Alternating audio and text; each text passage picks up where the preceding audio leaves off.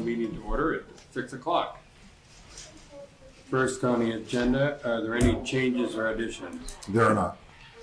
No changes. All right, we'll move to approving the minutes. The minutes of 1/3/23. Make a motion, we approve them.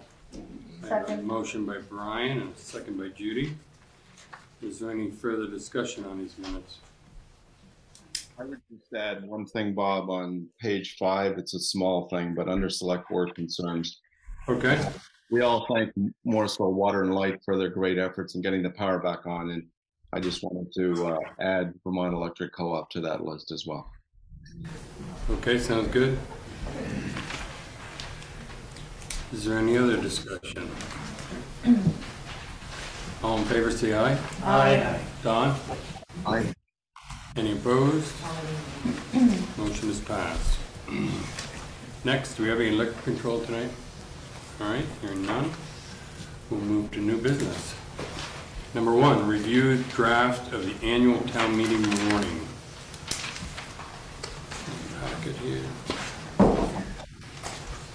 You want to take this, Eric?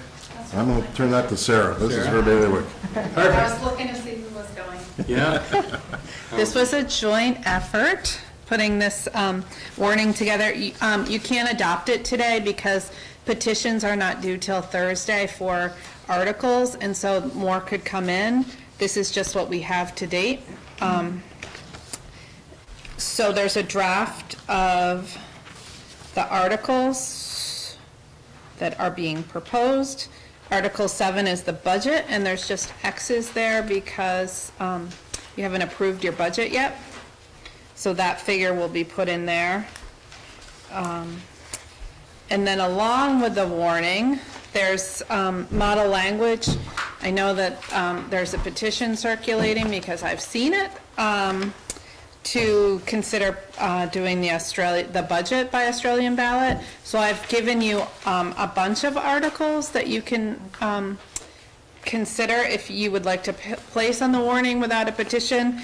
One is to elect all officers by Australian ballot. We currently only elect select board members.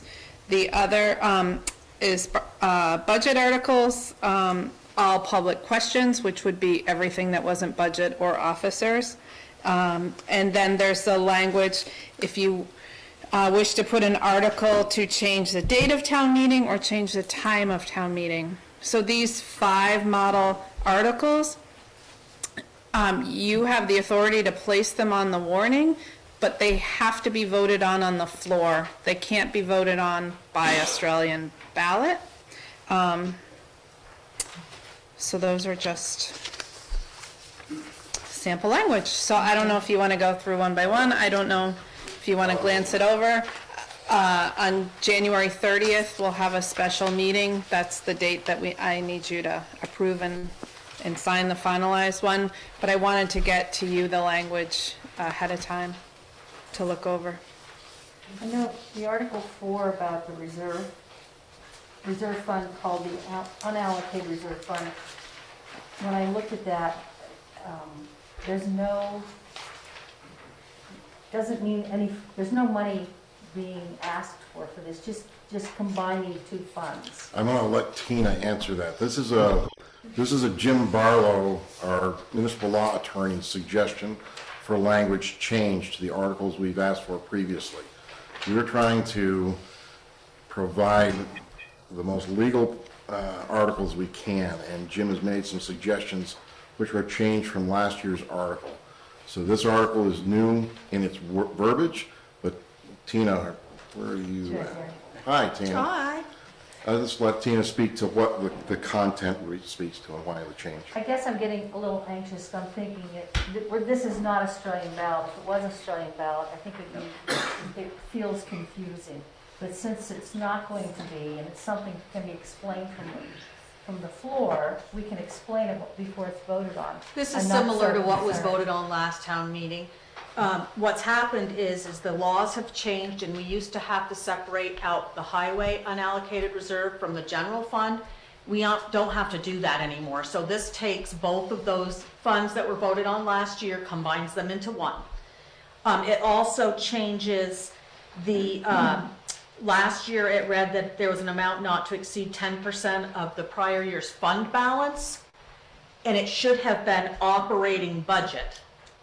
And that was done in error, so that's been corrected in here too. But there is no money being asked. There will be no money raised for this. This is in the event that we have money left over at the end of the year. We could put it in this fund for emergencies, like FEMA-related type emergencies. And our auditors recommend having a fund like this, and we've always had one. So this is more just making it official.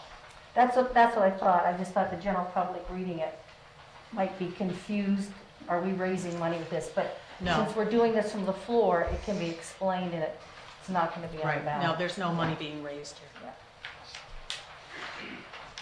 Sarah, can you talk about the petition that's going around that is going to ask people whether or not they want to have everything be put on Australian ballot, the budget, everything, and what would happen if that does in fact happen? So the petition hasn't officially come to me yet. I did see it when I was getting lunch someplace in town last week, so I know it's out and about. But I'm pretty sure that they've used the model language from the Secretary of State's office that reads, shall the town of Morristown adopt all budget articles by Australian ballot pursuant to, and then it gives the statute. So basically, because we are set up to vote everything on the floor unless the voters on a floor meeting have authorized to have it by Australian ballot. That question has to be answered by the voters at a floor meeting. So, Meaning this coming town meeting. so there's the choice of, you guys can just decide to put it on the ballot. You have that authority.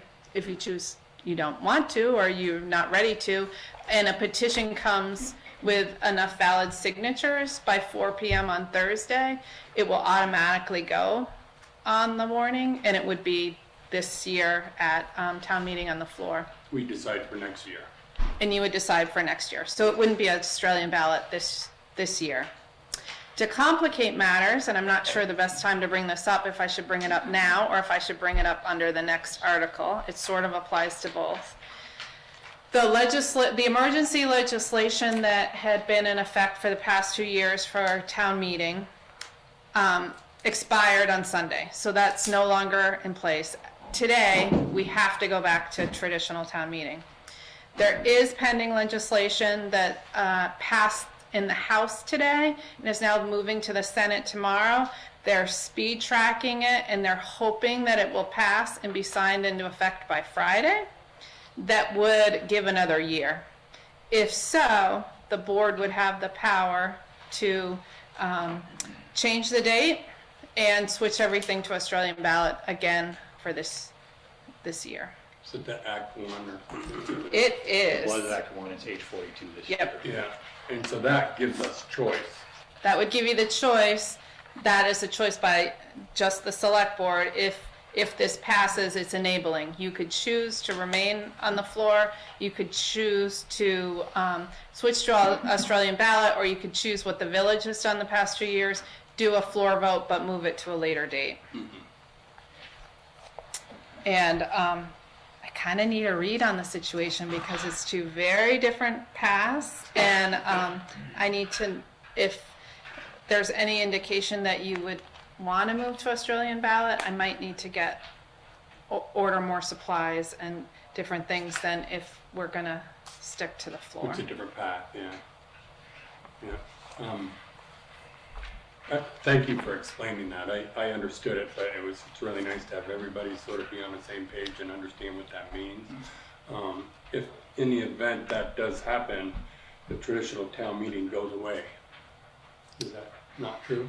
So if there are 3 separate articles and all 3 would have to pass independently, right. So it could, just hypothetically, if you choose to put all 3 articles about the moving to the Australian ballot on the warning, and we have a floor vote, then the voters would have to approve articles, budget, and officers. If they choose just officers and just articles, then we would only go and have the budget at floor meeting if the voters vote that down. Right. They could choose just the budget, and they could leave officers and articles on floor vote. That's what the school does. I will tell you that there's 12 to 20 people that attend the floor portion of the school meeting, and that's between Stowe and Elmore and Morristown. Now that the budget is on Australian ballot, the participation is a lot less. There's a lot of decisions to make. So if the pending H42 passes this week, and you decide that you want to move to all Australian ballot for this town meeting, you couldn't vote on these articles because they can't be voted on by Australian ballot. They would have to be voted on next year or at a special town floor meeting in the future, because they have to be voted on by the floor. Complicated. Could you explain that one more time? So it's all hypothetical right now. So if H42 passes, this emergency enabling legislation, and the board decides that you want to have all Australian ballot this year, you cannot have these 3 articles on it to move to Australian ballot, because you cannot vote in an Australian ballot to move to Australian ballot. There has to be a floor vote to allow for the conversation and the dialogue. So the hat's tipped, right? I don't know what you mean. It's rigged. No, Yeah, it is. Just say it's rigged. it's to give power to the people and give everybody a chance at their voice. If they want a chance, they ought to be here tonight. So if those 2 things were the cases, you would either have to wait 1 more year and vote next year on the floor, and or hold a special meeting in between the 2. So you're looking for a feeling from all the board members, how we feel about it?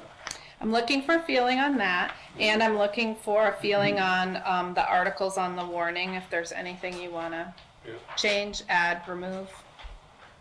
The only comment Question? I have about the articles is we've talked about this before, is Article 16, where the appropriations for the multiple organizations, and you have to vote all or none, and it would be nice if you didn't have to vote all or none, if you could dive into that somehow. I know that's very complicated. We'd have to have an article on each one perhaps, or something like that.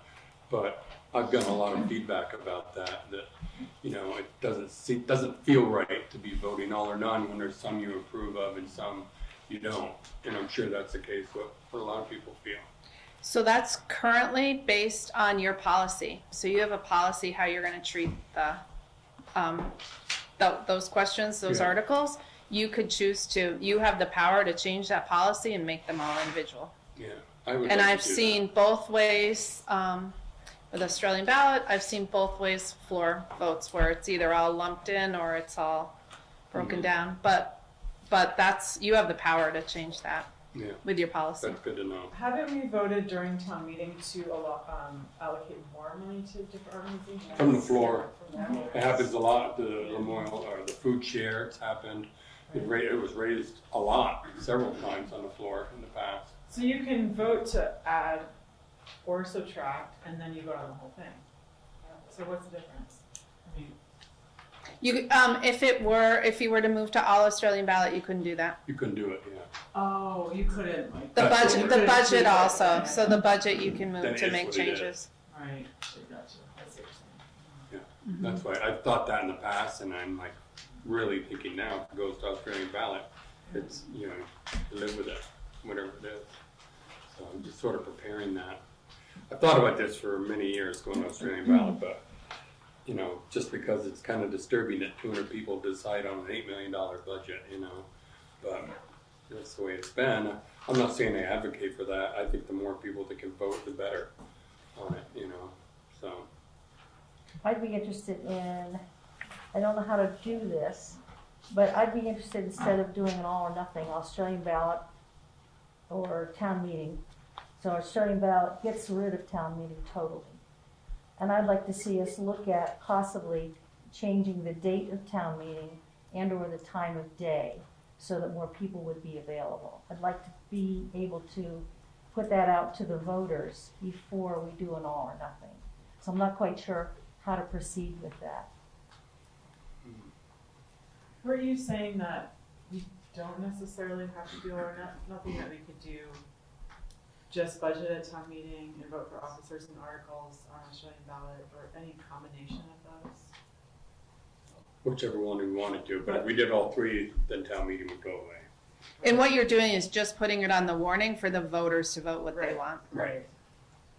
There's going to be any other business to come before the meeting part. Right. Would that go away too? It would, and VLCT would recommend that we don't have it anyways. Mm. We put it on sort of like the community concerns because we think it's, well, I'm saying we, but I'm totally guessing that it's the best interest to get the voice of our citizens, but we're strongly recommended by VLCT and the attorneys not to do it. Don, what do you think about this? Do you have any questions or comments? Yeah, I have some thoughts on this. I guess the first one, and Sarah, you alluded to it a couple of times. So January 30th is kind of our drop dead date to make decisions on this warning. Is that correct? Yes. Personally, I'm certainly in favor of putting the budget on the ballot. And if in fact H42 does pass this week, then I would certainly move in that direction. I like the rest of you, I'm concerned about the fact that less than 200 people are voting on a budget of this size, and that's happened. At the last meeting, we talked about the last 7 years, and it's been barely 200 people at best. And so I think putting the budget on the Australian ballot would be appropriate for us to do if in fact H42 passes. If it doesn't pass, then it sounds like we don't really have too much choice. Another question, and Sarah, I just want to be clear on this. In terms, you talked about the three articles that must be voted from the floor, and they are number one, to vote on the budget, I believe, and number two, the date of the town meeting and the time of the town meeting. But those aren't connected in any way. We can choose one of those and not the other two. Is that correct, or do we have to do all three? Well, I presented 5 different ones just on feedback that I've gotten from community members and select board members that were curious. Yeah, you can pick or choose any or all. Well, it sounds like either this year, I guess this is what I'm leaning towards. If H42 does pass, then we would vote on those articles next year, if in fact we don't have a floor town meeting. But regardless, and if H42 doesn't pass, then I would suggest we put articles out there on the floor this year to consider voting on the budget by Australian ballot in the future. Brian? Well, I think we ought to wait till next year, because I think we're all going to be confused. You're picking 1 of 5, 2 of 5. It's all going to be messed up. I think we ought to get our ducks in a row next year, get everything we want done, and have it ready for next year. That's my opinion. I just think the time, whether you can even get it done, because you've got to get more supplies, I just think it's time to wait. I'm not against doing it. I just think get our ducks in a row and get it done right the first time. So you're suggesting we have with a town meeting? Is that what you're saying? Yes. Just like what's here now. You have your regular budget here, and then the town meeting has their, because if this doesn't pass, that's where we're going to have it, right? Yeah. If H42 doesn't pass, this or something very similar you would have this. Right. But you could also add these Yeah. 5 any of these five So we're articles. hoping it does, or wondering if it's gonna, if we wait and do it next year, we'll have it all ready and we'll know for the whole year how to, You have a year to work on it, is that what you're saying? that's my opinion. And then it would go in effect a year after that. Yep. And I just think that, I know everybody's worried about only 200 people, but get out there, any one of these people can call here, get a ballot, they can come to the meeting if they can, they can go online, there's a lot of ways to do it. You know. Well, you can't get a ballot to vote at town meeting if you have to be in person at town You meeting. can get your ballots that are here, what I'm saying is about. Right, for the articles, but you can't. If H42 does not pass, presently the only article, there's only one article on the ballot that you could request the ballot for, and that's electing two select board members. Everything else currently will be on the floor. That you can't get a ballot for. So do we have to make a decision tonight? You have to give us some, you're gonna sign it on the 30th. If you want us to bring you a draft that you're gonna sign, or you're gonna discuss it then and have to wait for us to go make additions and print it during your meeting. It absolutely has to be signed on the 30th. Yeah. And then, I'm sorry, I'm still sorting this out in my mind. It's and they're different Yeah. subjects, and I'm sorry to throw them all at once. I just wanted you to have all of it, but Yeah. it's a lot of if that, then. So if,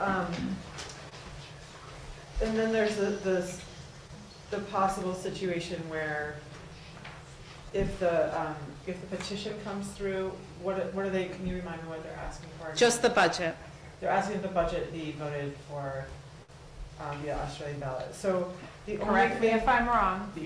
Yes, but you would vote it, if it's the way it stands right now, you would vote on whether the budget went on the Australian ballot at this coming town meeting, which then would go into effect for next year. Okay. And that's what Brian's saying. Well, if we wait till next year to do it, then you won't have it on the Australian ballot until the year after. So we can't, Okay. this is the time to do it if you're gonna do it. so And the it- one, so, Yeah, go ahead. so the one action that the select board could take, regardless of if H42 passes, is we could say, put an article on the floor during town meeting to vote on whether we can put the budget on a ballot, is that correct? Is it? You could, any of these five, so the budget, Okay. the officers, the public questions, the town, this is all you can put on right now, regardless of Regardless of okay. H42. Okay. If H42 passes and you move to Australian ballot, then those all have to just be removed. But you can't put them on if it's Australian ballot this year. You can put them on if it's a floor vote, which currently it is a floor vote. And when is the vote for, they're gonna decide H42? It passed the House today, it's moving to the Senate tomorrow. So They it may- depends on, I have the You email. may have that answer within a day or two. They're hoping Friday, but then I don't know if it has to go to the governor. And, I'm sure probably will. says it has been passed the House, sent to the Senate. I'm meeting, this is the clerk, Senate Gov Ops tomorrow afternoon with the hopes that the committee will pass it and bring it to the floor on Thursday. Fingers crossed it'll pass by the end of the week.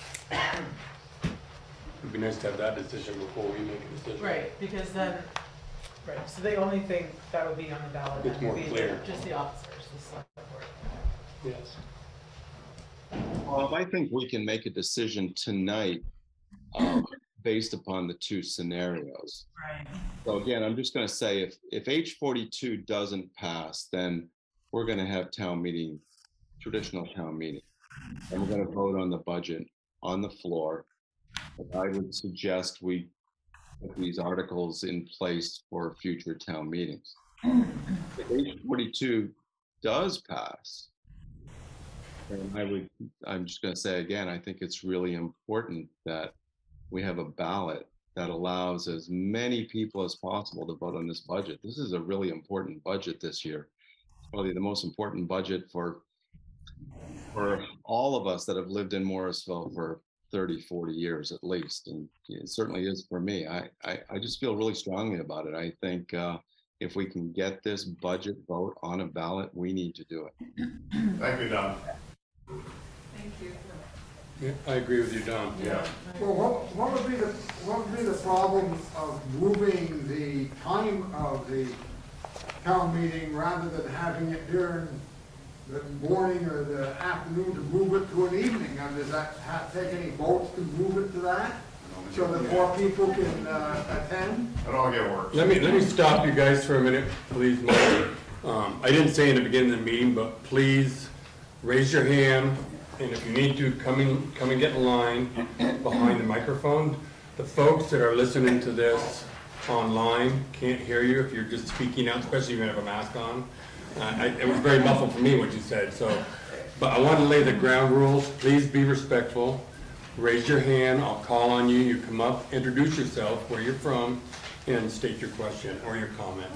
Please, instead of these outbursts, because I want to keep it under order. We've got a lot of people in the room here, and it's important we do that. Thank you. I will say that how it reads is the town may move to, this is the changing of the date. You can start it any 3 days immediately preceding the first Tuesday in March. So that gives you Saturday, Sunday, Monday. The school does Monday.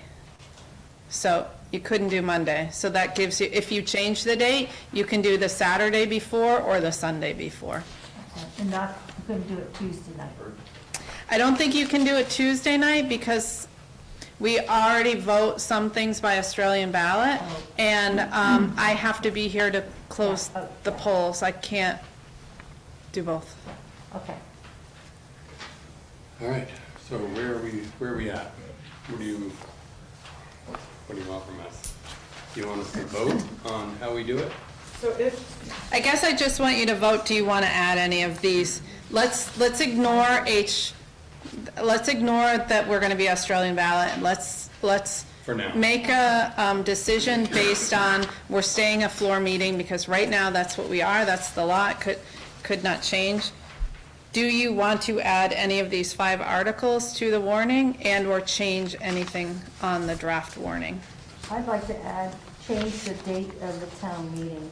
Does that also mean that we could change the time? Yes. Is that implied in that? Or does that? Nope, it's the second one. It's the last one.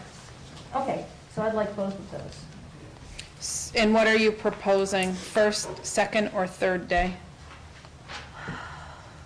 Saturday. Saturday? And what time? I'd say 6, 5, maybe 5. I don't know. Any other thoughts? I don't know about time. But I would agree with you, Judy, on that. It takes into, I think, religious considerations too, because we have the Sabbath. Yeah, I would need to do some research, but I think historically, when people have moved it to Saturday, they've moved it to like 9 or 10 in the morning. That's what I thought. Not Saturday evenings. Okay. I don't envision turnout being good on a Do we have to be Saturday that- afternoon. Do we have to be that specific now, or we can just say change the date and change the time? No, you have to. We have to be that specific. You have to be that specific. Yeah, I would say Saturday morning at 10 o'clock. That's a good. I think we get a lot more people. How about you, Jess? I know being on a school schedule that I get town meeting off, and all your current employers who gave me time off to attend town meeting. I know a lot of folks who work in the tourist industry and they work on weekends, so I'm personally, it doesn't work for me. I mean, I'll make it work, but I think it'd affect a lot of people adversely can already get that time off. And also, yeah, I'm not a big fan of, I don't know how to measure the data around, you know, who could show up and who that would work for. I think the data speaks, it's only 200 people at town meeting. The Well, current time doesn't work well. Well, that's not, I mean, that's not a scientific study. It's a historical one though. It's an historical one, but there's so many factors that can contribute to that. Yeah. You know, just people feeling disenfranchised or not interested, or like nothing is up for vote that matters to them, or, you know. I don't think it's scientific. It is certainly, you know, you've observed that. Antique. Sounds good. Excuse me? It's antique. A couple of hands up. It's antique. I was just polling the board first, and then we'll ask. What do you say, Brian? So I'm not in favor of that. I work Saturdays, so. Okay. Not that you need to. Yeah. You know, I can be when it's not here. Yeah. How about you, Don? I can do it. I could go for it. The only thing I would say is, first of all, I'd say 7 years in a row of data is that's pretty consistent. Is somewhat of a trend. I think it's telling. If we went to Saturday morning, I have no idea how many people would show up. But I do know other towns have changed their town meetings to other days and have not seen a significant difference in the number of people that are showing up. I think, I hate to say it, I just think the days of, you know, 800 people, 600 people showing up to town meeting are behind us. But I could go for Saturday. I could go for Saturday at 10 o'clock. I'm just going to reiterate what I said before. I think the important thing is voting on the budget by ballot. I think we need to make sure that that's on there.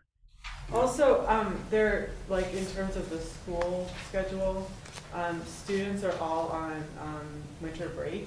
So winter break, and it counts back from the Tuesday of town meeting. So most families are away that weekend. I mean,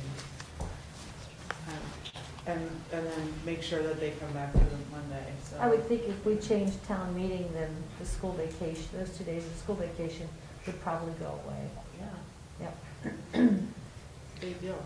I have been told, I don't have, you know, data in hand, but towns that have moved to change it to a different date and time, that traditionally the turnout has even gotten worse, just to let you know.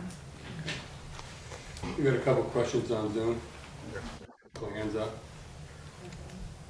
Yes, if I may ask 2 questions.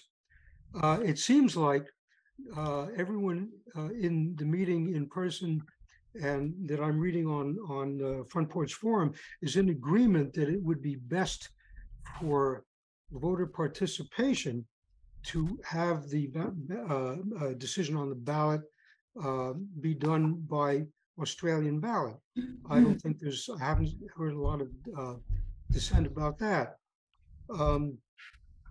I listened to the complications about how that is to be brought about, and frankly, I kind of lost track of them early on, all the details of that. So I'm simply going to ask, what has to happen to ensure that the vote on the budget that we're looking at coming up now, the one that's relevant to us right now, is decided by Australian ballot, and to add to that,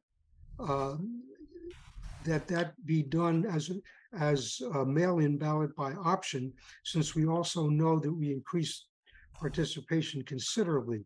So with listening to the experts, whoever knows the ins and outs of this, how do we ensure that the vote on the budget be done by Australian ballot with the option of vote-in ballots? That's my question.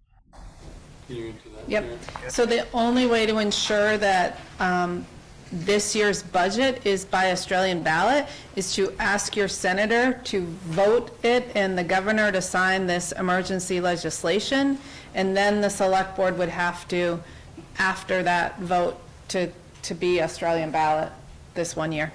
Would that apply to the upcoming vote in March? Yes, it's all pending on this legislation passing. And then the second half of the question, how do we allow mail-in ballots to be used in that case?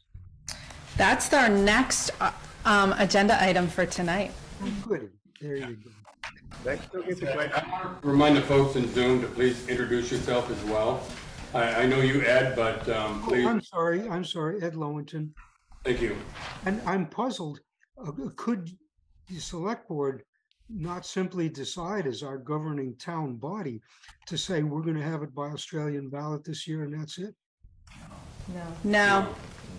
The power is with the voters, and the enabling legislation is actually taking the power away from the voters and putting it in the hands of the select board for one time only due to the pandemic. Okay, all right. Thank you. Is there another question on Zoom? Somebody had their hand up. Go ahead, sir. Introduce yourself, please. You're muted. You unmute. We can't hear you yet. Okay, David Ring. Sorry about that. Hey, David. Hi. I guess we've had a lot of discussion, and I don't know if you could answer this or someone could answer this, but at this point, what is the validity of the petition they're circulating for this vote by Australian ballot? Could someone answer that? And in relation to this Act 42 thing or relative to that or whatever? You can answer that. Well, it hasn't been turned in yet, so until it's in my hands officially, I can't really say if it's valid. Give us the, whatever happens, either or, one way or the other, give us the scenario. So if it has 5% of the registered voters, then it will automatically be put on the warning. If it does, and it's here Thursday by 4 o'clock. If it doesn't, then it's not going to be on the warning unless the select board votes to put it on anyways. And would that, if it was on the warning, would that force the issue of having a vote by Australian ballot on the budget if it was on the warning, like you just said? Would it force a vote? If it's on the warning and we have a floor meeting, then yes, the voters would vote on it this town meeting. By Australian ballot, ballot. No, you can never vote on it by Australian ballot. From the floor. It always has to be a floor vote. Okay. I thought that that's what this petition was for, was to get it by Australian ballot. But you can't vote to get it on Australian ballot by voting on Australian ballot. You have to vote on the floor. It's to vote all future after this election. After this one, okay, after this one. Okay. All right. What's next? No, we had to. So Judy said that you're for changing the time, and is that the only article that you wanted to add? Day and time. The day and time. Okay, and that's the only thing you wanted to add. Yeah. Okay. And you're taking a poll of all of us. Yes. Of things that we'd like to add. Okay, so I'd like to add using Australian ballot to vote for budget articles. I would like to add that. And we already use Australian ballot to elect officers. No, you don't. So you only do select board member, but town clerk, town treasurer, lister, trustee of public funds, and library trustee. So that's what, Right. if you move to Australian ballot and the voters vote to adopt it, then you would be coming to town meeting to vote on those 5 officers, and then the other non-budget items, whatever they would be from year to year.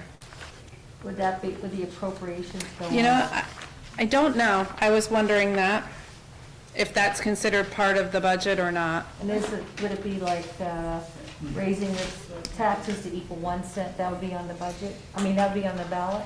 I think so, but I would ask our attorney to which of these would still be considered, but budget, if all the money articles are considered budget or not. So an example of one that I can find for sure that would be on it would be the dates that you're going to collect taxes that have been set forever in that way, but we vote on it yearly. That would be on from the floor or the ballot? The floor. The floor. So I know you would, if you vote just to move the budget and not the other, you would come for 5 officers, and you would come for the date of the taxes. You may be coming for some of these money articles, but I'm not sure. So my feeling is that I would like to use Australian ballot to elect officers and to use it for budget articles, because we're already using the Australian ballot to vote for officers. Some officers. What Town officers clerk. is that? Town clerk happens at town meeting? Yep. Oh, okay. I Town guess treasurer, okay. lister. Constable. No, we no longer, that's now appointed. Yeah. There used to be a whole long list. It's down to only 5. Yeah. Town clerk, town treasurer, lister, trustee of public funds, and library trustees. I didn't realize that was at town meeting. Okay. Tony, you have a question? You want to come up here? Yeah. You don't speak loud enough. You gotta make sure everybody can hear you. So, Tony coming in from Morristown, and instead of 200 people voting on this biggest budget in Morristown this year, why can't Sarah write to the senator, like you just said, and ask if we, the people of Morristown, can vote Australian ballot this year and stop all the BS? That's all I'm asking. Because you got a lot of BS right there. Not your fault. Thanks, Tony. Don't kill the messenger. Yeah. Right. Sarah is. So Sarah, I'm still confused now. For sure. This is. It is confusing. Just, and there's all of these 5 that you have listed here. So it would seem ridiculous for us to have a town meeting for like 2 or 3 items. If we think we have a low attendance now, we'll have like no money then. So to me, it seems like it's either an all or nothing in the future. What I've learned from other towns is that if you move the budget off the floor vote and you move it to Australian ballot, you might as well move everything because the attendance is next to nothing. So I think that that's the bigger debate. Do you leave things as are and promote people to come to town meeting? Do you move everything to Australian ballot and do away with traditional town meeting? Or do you move the date of town meeting in hopes that more people will come? I think is really simplified version. I would agree. Yeah, we could move the day or date and then see if it made any difference. If it didn't, then we could move it to all Australian ballot and it would go away. Yeah, I think attempting to make some kind of change to increase attendance. To see if it does. Yeah, it would be my desire first before abolishing the whole thing. Yeah, me as well.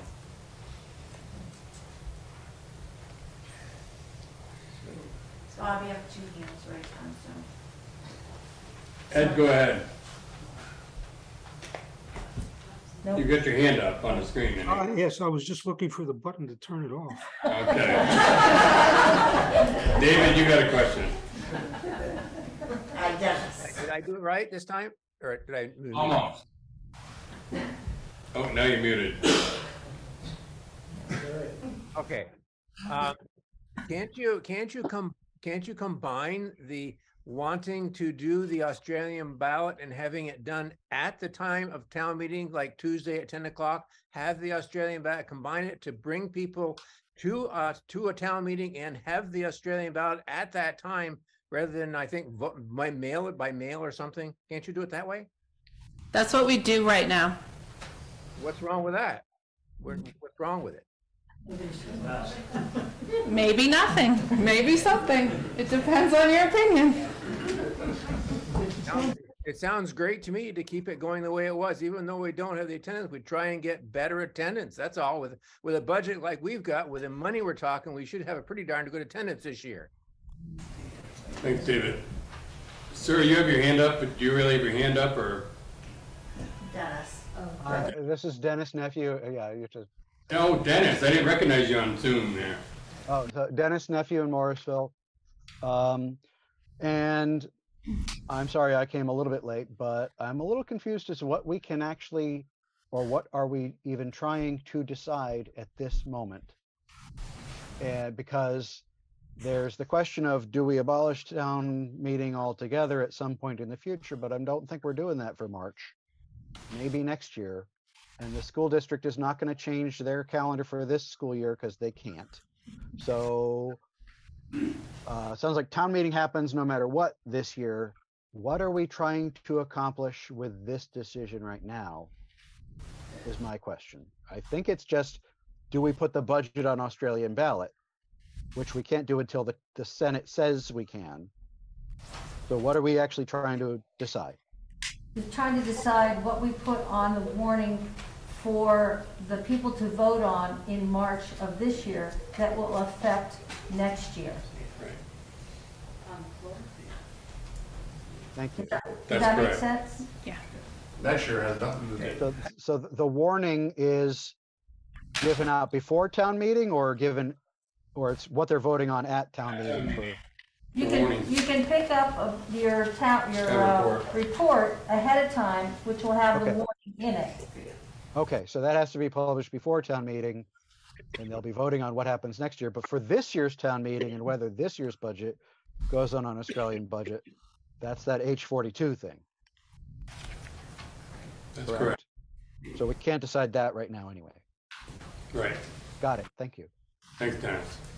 Tom? Yeah, I'd like to just talk about the budget again on the Australian ballot.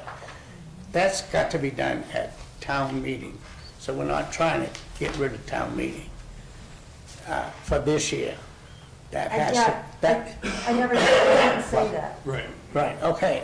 You're just making it clear for everybody that's what that is. Right. And there's not, the budget is, unless, now it's complicated, unless the legislature says we can, then you can allow it to go on the Australian budget. And as far as getting people to go, the figures here, they're not going to go away. They go back to 2016 when 148 people came. And in 2017, 242 people showed up. Now, there are $5,000, $6,000 budgets at that time. And in 2008, million. Yeah, million, yeah. Yeah, excuse me, yeah. I guess I did a little larger, almost as large as the 8 million were. Right. All right, and then 2018 was 163 people. 2019, 158 people. I mean, it's telling us that people don't want to go or cannot go. I think it's more like they cannot go to the town meeting. So whatever you're going to do, I don't think it's going to change that number enough to make 35% that we're looking for the people to vote on these budgets. This is a big budget. And plus all the other things that are on those articles are important to a lot of people that live in this town. And to put it off next year to next year is just not the way to do business for this town. And I hope that you at least do that. And then we'll talk later about how much it costs to send the ballots out to get the people, all the people in this town to have a say on what's going on. Thanks, Tom. Thank you. Laura, you have questions?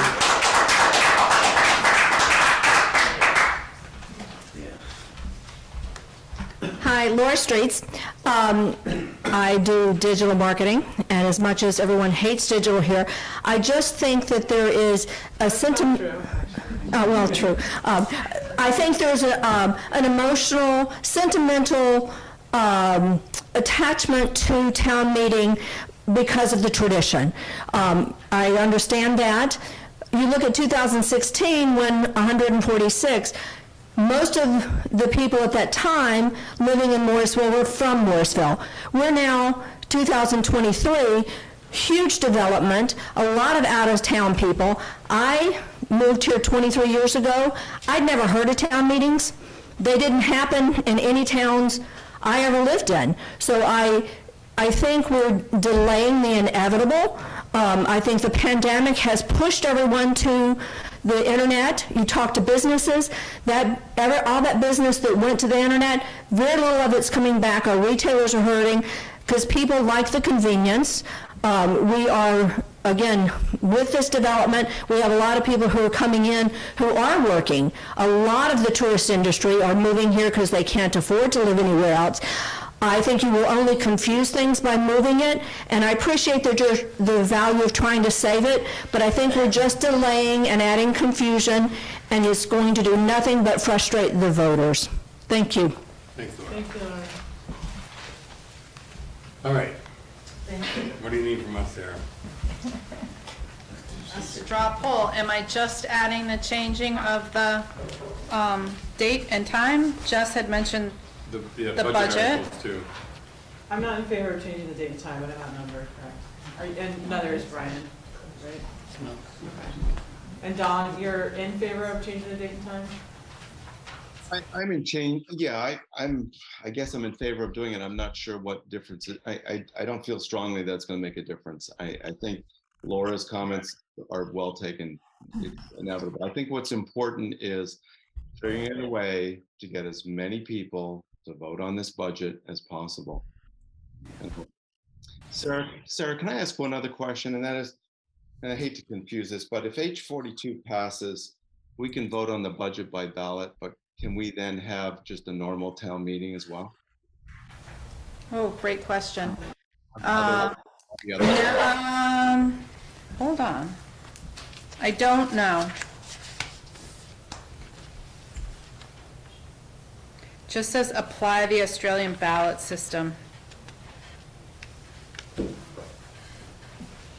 Any such vote shall also apply the Australian ballot method of voting to any vote that occurs as a result of the annual meeting, such as the budget.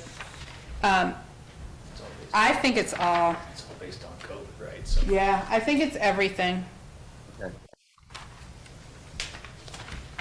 So I mean, everything on the warning would go on the ballot. Is that what you're saying? Okay. If you voted that, if you voted. Follow the legislature. Yeah. I guess, Bob, what I would like to see us do right now is have two straw votes, one if H42 passes and one if it does not. Yeah, we could do that.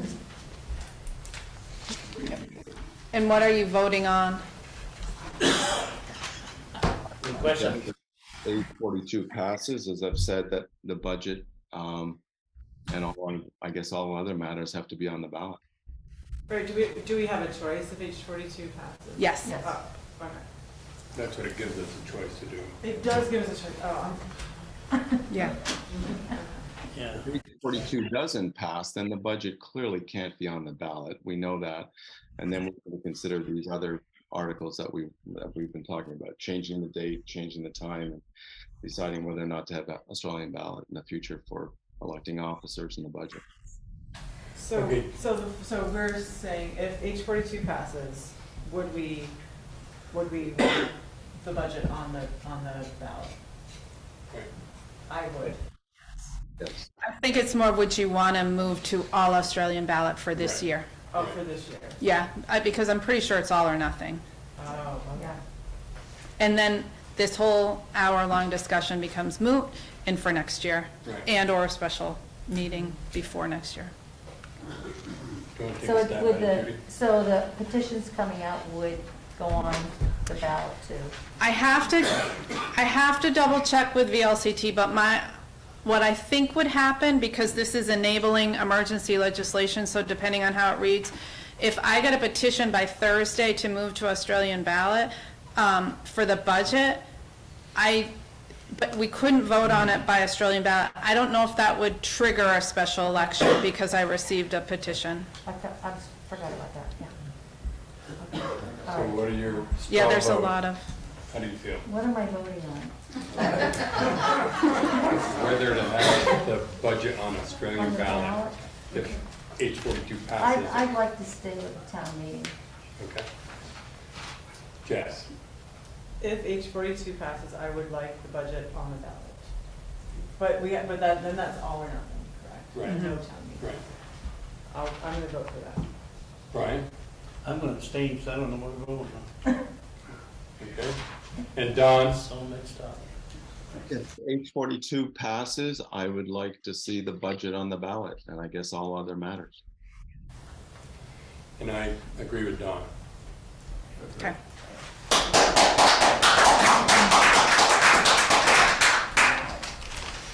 Okay. So it's getting late. This is the first article. I think my advice would be, let's wait and see if H42 passes, and just plan that January 30th might be a working select board meeting where we're gonna bring this discussion up again once we know whether or not it's there, and you can figure out, and we can add and remove articles before you sign it. Okay, good. Is January 30th a scheduled select board meeting, or? It's a special one. It's a special one because of signing the warning. That's the statutory time you have to sign the warning, Yeah. signed by. So when's the deadline for you to be able to get ballots and everything printed? Well, candidate petitions are due January 30th at 5. I will be open till 5 on that day. And then, sorry, I'm tired from being up here.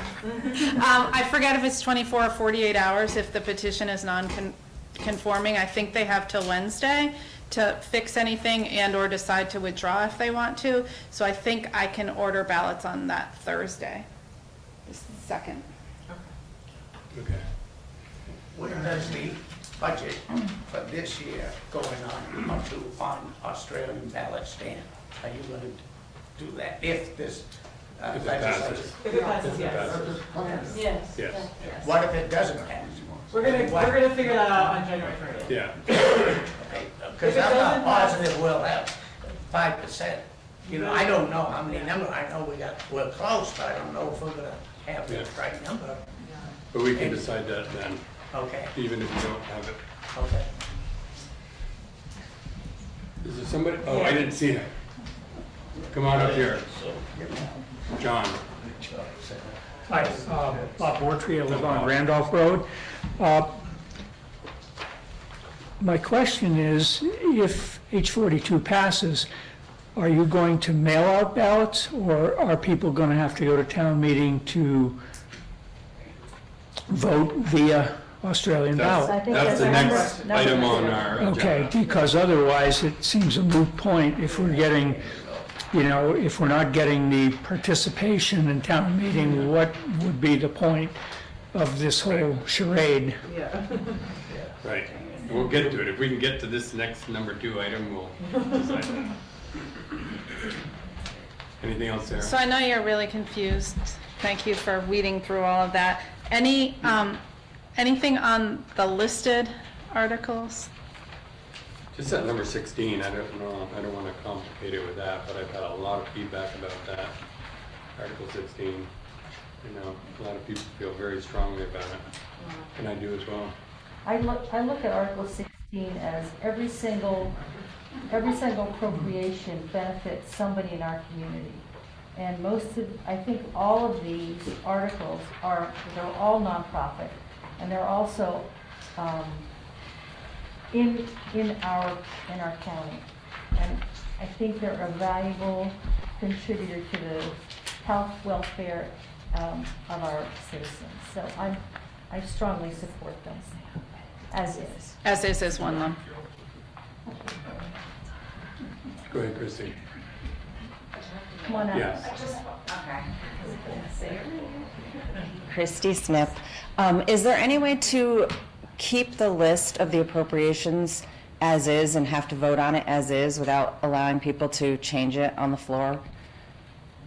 I think it would be if it goes away, no. right? I don't think No. so. Because, I mean, I've been at the town meetings where people ask for, you know, big increases and what they asked for, and I don't Yeah, know. from 2,500 to 10,000 almost. Yeah, and then you have to vote, and then it's all or nothing.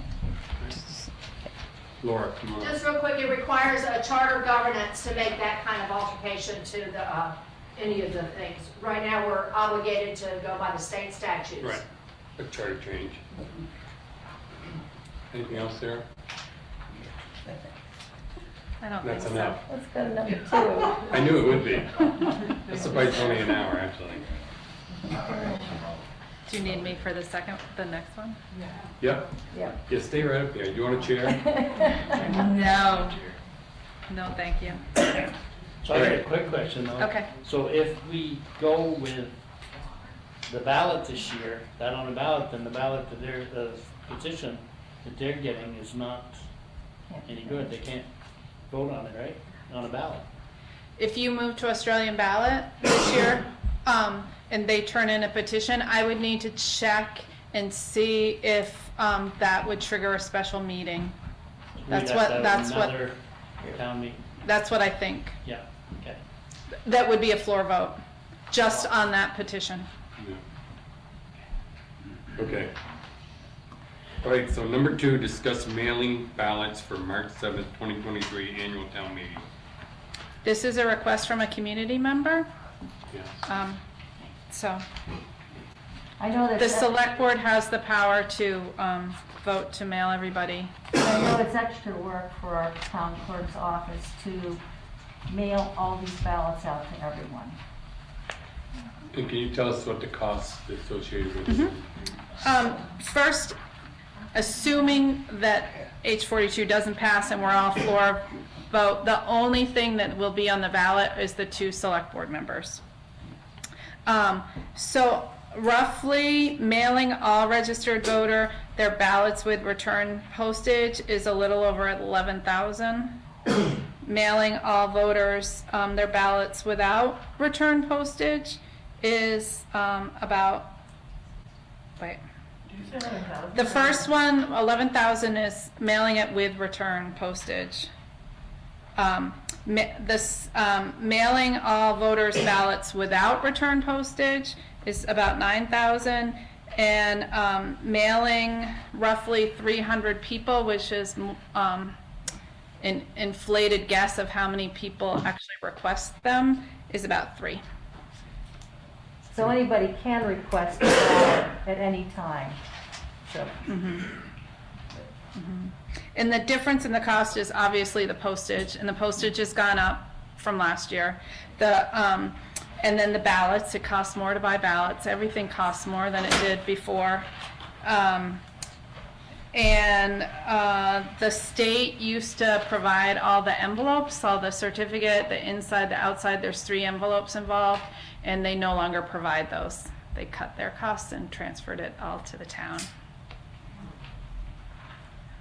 And this is assuming that 42 does not pass. I think the request was regardless if it passes or not. Okay. But it didn't come to me. I don't know. Is there a contingency, which is the scenario where we have to send ballots? Is there a contingency? No, there isn't, okay. No. It's a select board decision. And the select board also gets to decide if the school does or not. And you, because the school vote would be in that same envelope. Yes. And what are do you have, I know we've asked you this a million times, do you have the numbers for the voter turnout based on mailing ballots versus not mailing ballots? Not with me. Okay. It's a lot greater. It's significant. It's significantly greater. 38% turnout with mailed out ballots versus what, like? I feel like I want to say 4, but that might be turnout there. It's very low. Yeah. I happen to have. I was going to say, I think Tom probably has them. Come back up here. All right, in 2016, with the requested ballots, it was 25%, and it was a high request that year because I think there was somebody running for office. But anyways, In 2017, it was 13% that voted. And in 2018, 13% again. 2019, 13% again. In 2020, they were mailed out, it jumped to 26%. 2021, where they were mailed out, it jumped to 35%. In 2022, where they had the special meeting, it jumped to 44%. And in the primary election, where they were not mailed out, they were asked, it was 25%. And on the general election that we had last year, mailed out ballots, it was 61%. So what you're looking for is, do you want 13% of the people deciding on whatever you want on that ballot? Or do you want the 35% to 61%? And how much? How much does democracy cost? Does it cost $9,000 or $3,000 or $11,000? How much are you willing to put in so that people in Morrisville get their chance to vote? So it's up to you. Thanks, Tom. Bonnie, you had a... Bonnie, Just cut in the microphone because I can't hear you unless you do. Have to hear you on Zoom that way. You're on the recording too. Bonita Griswold, and I just wanted to say I used to work at Johnson State College and did bulk mailings all the time, and there is a way to send those out that you are only charged return postage if the person returns the ballot. So if 50% of the ballots that you send out never come back, there is a way to not have to pay postage on those. I've forgotten exactly what it's called, but it would definitely be worth looking into. But I agree with you. I don't care what it costs. I think we should be mailing out ballots, and we should be making this size vote, or size money vote, by the largest number of voters possible. I looked around in here, and I think I might be the oldest person here. I have gone to town meetings since I was 21 and able to vote, and I agree with Laura, there's a whole lot of tradition involved in town meetings. But I think more than the tradition, town meetings stand for information. And that's the one time of the year that I even feel like I can get information. I have struggled for a year to do what these folks are doing and Zoom these meetings, and I wear hearing aids and I never could hear on Zoom, and I couldn't come. I didn't feel like I could come to even masked come to the meetings. And so I think that all of us need all the information we can get, and have felt for about 2 years that I didn't have information. Prior to that, anytime I voted, I knew what I was voting for and why. And I'd like to feel that way again. Thanks, Bonnie. Bob, you want to come up again? Yeah, I just had one question, I guess. How many registered voters do we have in Morrisville? About 40, a little over 4,200. So we're talking $2, $3 per voter for mailing a ballot. That seems like a non-issue. It really does. I really do hope we will consider doing that. I think it's very important, and for a lot of reasons. I think not just for the budget, but for people to feel engaged and have a voice in their community. And I get the sense that it's not just this issue, it's other issues where people feel like they just don't have a voice, and we need to have that voice. Thank you. Thanks. All right, any other conversation about that? Judy? Bob, can I ask a question? So I think I've got these numbers straight, but it was $11,000. This is a question for Sarah. $11,000 to mail everyone a ballot with return postage. It was $9,000 to send everyone a ballot without return postage. Is that correct? Yes. And then $3,000 things broke up, so I didn't know what the $3,000 was. For just the people who requested the ballot. Okay, so through request. I think it was about 300. 300 people. Okay, great, thank you.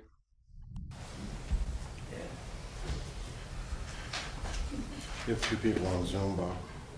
Okay. Go ahead, Ed, and then, Yeah. That last exchange makes me wonder, how do you know, how do you have much of an idea of who's going to request them? How, on what do you logically base the 3,000? I guess we don't need an answer for that right away, but it's an interesting question. How can you guess that? The other 2 numbers seem like they would be pretty certain. The other is, if you really need to save the money, I think you'll get the biggest incremental vote of the most concerned voters by simply really well publicizing the availability and just giving 1 or 2 or more easy means of communicating with the clerk's office to request them, assuming that if people will go to that trouble, they will follow through and make sure to mail it in and put the few cents required to do it. And that would be your biggest incremental vote in numbers of participants. That's just a calculation, sort of off the cuff. If you had to save that money, other than that, would we look at this as an investment and focus in the future on what really needs to be done in the state, which is get the legislature to address a lot of issues that they just don't seem to get to. And the whole thing of mail-in ballots and more uniform policies might be one of them. But for the time being, that's the thought. thanks, Ed. Dennis? Yeah, thank you. This is Dennis Nephew from Morrisville again. The guy who stood up a little bit while ago got some applause. The thing is that this is just a basic function of government. You have to let the people vote. You have to make sure the ballots get into their hands. It's just the cost. I don't know why we're talking about it. But the other thing is, you cannot talk about a cost without talking about what are the costs that you already have that you're not talking about. What does it cost to run town meeting? If you're talking about someday we're replacing town meeting with this, maybe it's cheaper to do it this way. I don't know, but we'd have to actually look at what does it cost to run the place before you say, oh, we can't spend money on this because it costs something that's not in the budget. There's other things in the budget we don't talk about. They need to be looked at the same time, or you're not getting a clear picture. Thanks, Dennis. Do you have any idea with that? We've never looked at that. The gym is free. And No, I'm trying to it's a great question, actually. I'm just running numbers through my head. Maybe Tina can think of stuff, but the staff time of paying VCA members to be there. Well, I wasn't expecting an answer. I'm just saying it has to be non-zero. It has to be something. Yeah, the school gives us the gym and all that for free. You don't pay BCA anyway because they'd have to do ballots. Right now I have 2 BCAs that I have to pay to be in 2 different places, but that Moderator is paid? nope, free. I don't think there's a lot of costs actually in town meeting.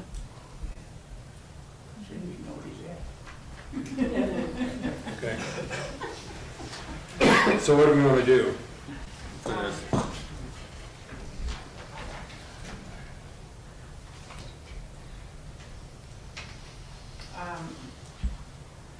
I'm for sending all the ballots SASE, going for the whole 11,000.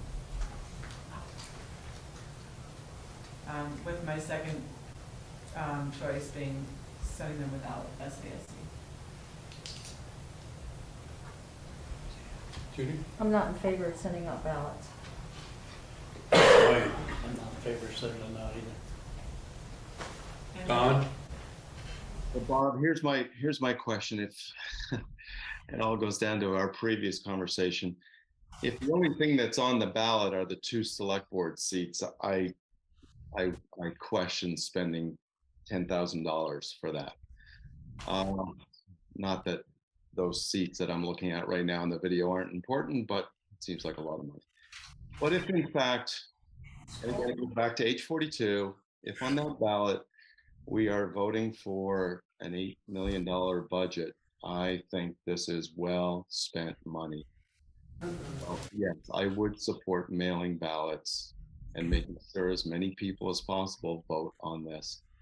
But that's really, it's conditional. It's only if, we've got everything on that ballot that we need to get responses for.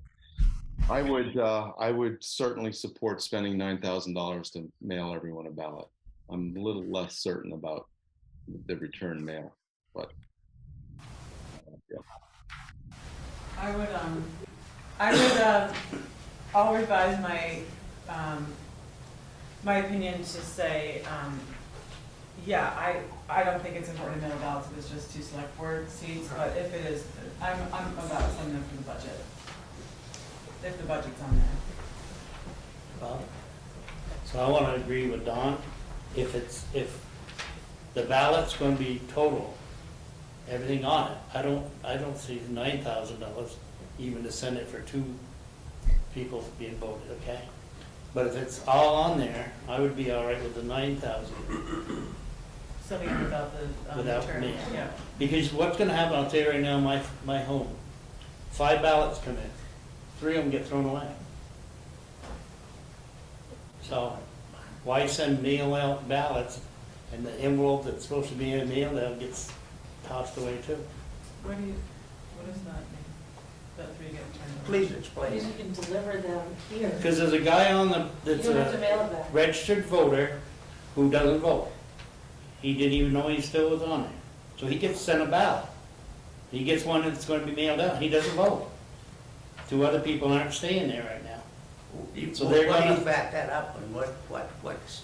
This is just anecdotal evidence about people that you know. Yeah. These are people that lived in my household. Oh, okay, gotcha. That lived in my household that aren't there right now, and they're going to get a ballot if you mail out everybody a ballot. So I'm all right with the 9,000 mailing everybody a ballot, but not with a mail to be sent back because that's a waste of money. But that gives everybody a chance because even the guy that hasn't voted might vote. Not to sway your decision about mailing the postage, the return postage, but just, there's not, for local elections, there's only 20 days by the time the ballots get to me and town meeting is. There's not really a lot of time to mail them back. I really strongly recommend that people return them here to the 24-hour security official box out front, or bring them to the polling place on that day. It's safer, we'll get them back versus mailing them. There's just not a lot of time. There is a process of going out and getting people, if they can't get out of their house for some reason. Yeah, there's 2 people go get their ballots, right? If they're ill or disabled. Yeah. So. I hadn't given my thoughts yet, but I'm disappointed because, for years and years and years, like my dad told me, oh, it's your civic duty to come in and vote. You come in and get your ballot, you come in to the polling place and you vote. And we've all become lazy. We wanted these ballots to come to us now, because they can't get there. Well, the truth is you can request a ballot, we'll send you one. It's always been the way it is. So there's a big part of me that goes, we're sending everybody the ballot. We want to send them postage paid when you're supposed to do your duty and get in here and vote. The gentleman back there says, oh, well, we want to know about it. We want to have our say. Everybody in this room can have their say just by coming here. Or request a ballot and you mail it in or whatever. I'm so disappointed by people. It reminds me of my kids, these millennial kids that expect everything to be done for them. And I don't mean to be harsh because I know there's certain circumstances, but what Tom says is true. If it's 35%, return it. If I get that ballot in the mail, then don't have to do anything except check boxes. I'll do it. Instead of the whole idea of it, this is your duty, to participate in a vote for whatever it is. It doesn't matter. And it's just sad to me that it's like that, And I guess it doesn't matter what I decide on because you guys have a majority, but I'm disgusted by it, and that's how I really feel. It's sad. That's why I've always fought it. Can I respond? Please, Paul. Yeah, go ahead, Tom. I'm 76 years old. I wish I was a little Freudian slip for you, but and just to live that long, I think I'm entitled to have you send me a ballot. I'm a veteran. I'm a Vietnam veteran. I think I did enough to deserve that you mail me a ballot. I've lived in this town I've lived in Lamoille County for what, 40 years. Just doing that, paying taxes. No, I can't tell you how many taxes. I think I deserve you to send me a ballot. I can go on thinking that, yes, I've done my part. I deserve for you to send me a ballot. 20% of the Morrisville residents are over 65 years old. They deserve you to send them a ballot. It's that simple. And the rest. I'll come in here, I'm over 65, I'll come in and vote here in person. Well, that's good for you, Yeah. but not everybody is able to And do you that. can- And people are home with you can call up and kids, get a ballot. but they can't afford the child care to come into the, You they can- they work out of town, they can't get off. Your people that work in this office don't have off on ballot, on annual day. So are you requesting a ballot? No, I want it sent to me, like I said. That's not really funny there, You're asking Brian. me- It's not funny, it is. I deserve you to mail me a ballot. We deserve, whether I ask for it everybody or that not. asks for a ballot deserves a ballot, so okay. And that's what I'm saying. I agree with Bob, except I'm ready to go for mailing everybody their ballot. That's good. I don't think you hear a Yes. word I said, Brian. Oh, I did. Well, I didn't hear. And I really respect you. That's fine. I hope you do send me a ballot. Yes. Thank you. It will cost $9,000. Sure. I hope you do. Yeah. I've had my hand up for an hour. Can you not see it? Well, I can't see it now. I could not see it. I could not see it. Me either. Okay, can I speak for a moment? Yes, go ahead. Introduce yourself, please. Just sitting here listening to you guys, I think everybody on the board is overthinking this Australian ballot to be put on to vote. We're asking you to do this. I don't want Judy's opinion that she doesn't want to get rid of it.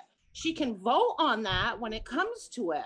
But to change it, the day and the time, that's really not what the ballot, the petition is, or what we're asking. We're just asking that, okay, what we're asking is if we don't get enough votes, we would like for you to put on the ballot that we would like to vote on Australian ballot, if we can do that for next year. So everybody has their own opinion. The board has their opinion, but Judy's like saying, no, we're not going to do that. I don't want that. That's when you go and vote, Judy. We should have a right to vote. Everybody should have a right to vote the way they feel. But if you don't put that out there for everybody to be able to vote, then that's not transparency at all. As far as the money, we're spending over $8 million on a budget. I think that we can afford $9,000 to $11,000 if this H2 comes through, that everybody should be able to vote. You guys are passing an $8 million budget and you're fighting over like 1% of that budget, less than that, to make everybody be able to vote. Now, the people that have signed the petition for me are childcare workers, and they don't get the day off to go to daycare, to go to a town meeting. Me, I work in the nursing home. We're so short-staffed. Nobody in that nursing home that lives in Morrisville is going to go to town meeting for 6 hours this year. It's not going to happen. So I just feel that everybody, a few of you on the board are saying, no, no, no, no, no. And Bob is saying you're discouraged in everybody, but it's not, times have changed. Times have changed. They're going to keep on changing. And people just cannot get there. So thank you. Thanks, Kathy. Bob, can I make a suggestion that perhaps a board member would bring a motion to the table? That's what I was waiting for. And then you have the discussion period to follow that, but Yeah. we've heard a lot of discussion. Perhaps that might be a better way to move forward on this. We're an hour and a half into the meeting. Bob, I'm ready to make a motion. Go ahead, Don. I'd like to make the motion that we spend $9,000 and mail every Morristown resident on the voters list a ballot. I second. I have a motion by Don and a second by Jess. Is there any further I'm discussion? just wondering if the cost has to be in there. I didn't feel, I don't know if the cost needs to be in there, because if it changes, then it, No, it messes it up. yeah. I would recommend. Go ahead, Sarah. I would recommend you remove the dollar amount and just say mail everybody their ballot.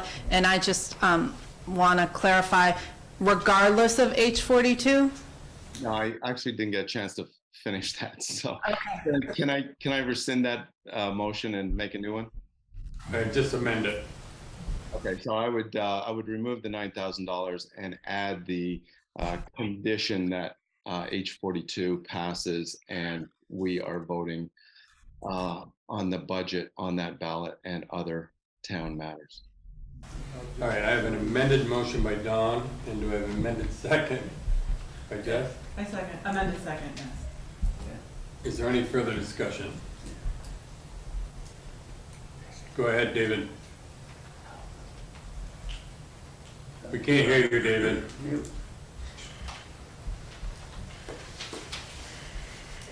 Still can't hear you. You did.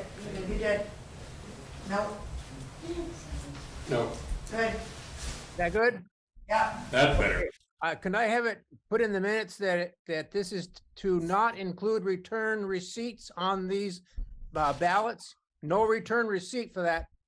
It mails out, but not back in. We do not pay for both ways. He didn't say that. His motion did not say that. You're correct. The motion said we're just mailing, we're not sending postage paid envelopes. Go ahead, Ed, you get the hand up. Don't you, is that language required one way or the other on this vote? That's the, well, if we don't say we're including postage, then we're not. Or does it, who does it leave the decision up to whether to include return postage? Frustrating. It's in the motion. It only includes return postage if we say it does, and we didn't say it did, so it does not include return postage.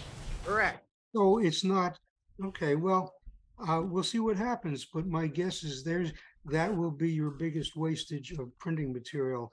That's the option with the biggest waste of printing material of the three choices. If you do that, you might as well go the rest of the way and make sure and go farther to making sure that they will all be returned. But you'll have the biggest non-use with that condition. The other question, I'm confused. Why is the use of mail-in ballots contingent on this article to be voted on by the legislature? I don't get that. Because if H42 is not passed, then only the election of 2 select board seats would be on the ballot, and we don't feel that it's worth mailing everyone a ballot for 2 select board seats. Thanks, Jess. We have another question in the middle up there, ma'am. Julie. Hi, it's Julie Nephew. I wanted to respond to Bob Beeman's discussion about the civic duty to vote and how does that impact Morrisville. You know, my mom has lived in Morrisville for 50 some odd, 70 years. I don't even remember when we moved there. But she can't come to the meetings anymore. She can't drive anymore. So the fact that people aren't coming to the meetings isn't necessarily a sign that they're not interested. She spends hours and hours talking about the political involvement of Morrisville Selectboard and the state and the national politics. So I want you to be cautious about, you know, saying that the fact that people can't come to the meetings is somehow a sign of their moral depravity. It's not. They are not necessarily trying to avoid their requirements. They love this democracy. They just can't get to the meetings. So how do we make this process more accessible? That's the whole question. And, you know, some of the older people, especially people over 65, and not necessarily Judy Bickford, but many people over 65, 40% of the people over 65 cannot figure out how to use smartphones or don't have smartphones and can't participate in Zoom. So, you know, they might be on this phone call tonight. They're just not necessarily in their bailiwick. So just let's be cautious when we cast aspersions on everybody. Well, Julie, I just want to respond to your comments. First of all, I wasn't talking about whether or not you can come to town meeting. My mother's 83 years old. She doesn't come to town meeting, but she can request a ballot, and she does.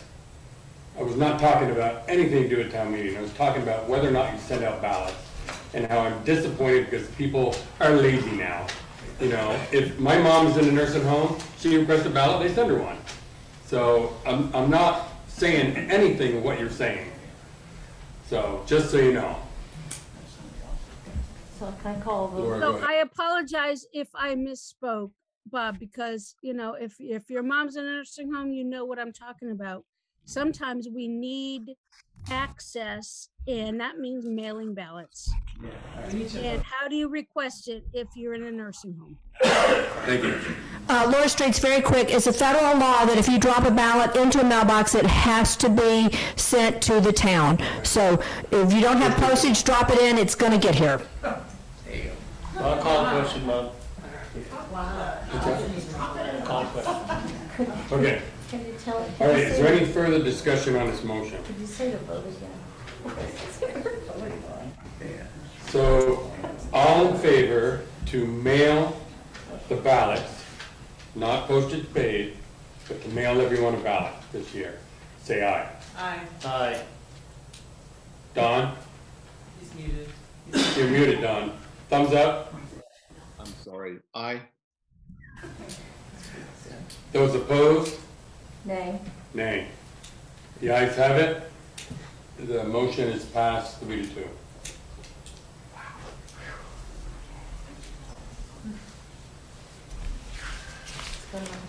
All right. So we'll move to number 3. Accept Stephen Foster's resignation from the Planning Council. I make a motion, we accept it with a thank you. I have a motion by Brian and a second by Judy. Is there any further discussion on that? Bob, do you mind if I say a quick piece? Go ahead. I just wanted to thank the community and the board for their confidence in me. I've truly enjoyed spending my time on the Planning Council. I'm happy for the body of work we've created for the last several years, and I look forward to continuing to serve the community and LCPC and as their Brownsfield liaison. So thank you very much. Thank you, Steve. Thank you, Steve. Thank you. All in favor, say aye. Aye. Any of Don? Aye. Any opposed? Motion is passed unanimously. Board will find a thank you card in your folder for signatures tonight. We did already. Okay. Number 4, accept Laura Street's resignation from the Development Review Board. I make a motion, we accept it with a thank you. I have a motion by Brian. Do we have a second? Second. Second by Judy. Sorry. Is there any further discussion on this? Go ahead, Laura. I just want to say thank you. I've been on both planning and DRB. As you know, I've been kind of adamant about you shouldn't serve on 2 boards. I also feel like there should be a turnover. Part of the reason I'm leaving is because we have 2 incredible alternatives who've spent a year learning and watching. They are ready to step up. One is Christy Snip that's here. One is Donnie Blake. I highly encourage there to be a spot or an alternate. I encourage you to participate. It's the best way to understand and learn what's going on as being involved. Thank you. Thanks, Laura. Thank you. All in favor on that motion? Aye. Don? Aye. Any opposed? Motion is passed unanimously. All right, we'll move to number 5, discuss moratorium on housing. This agenda item, excuse me, is brought to you. I had a residence over the last 3 to 6 months who was requested 3 times as be placed on the agenda. So for a discussion for the board members, that's why it's here. Okay. Come on up, Nancy. This all came about just from one simple question that I asked maybe 3 months ago. If concerned citizens wanted to petition or go through the process of a moratorium of some kind in some way, not all construction in the area, how would we do that? And nobody could answer the question, and I still don't know that we're going to get an answer. Todd, can you speak to that for us? So a moratorium. Come on up.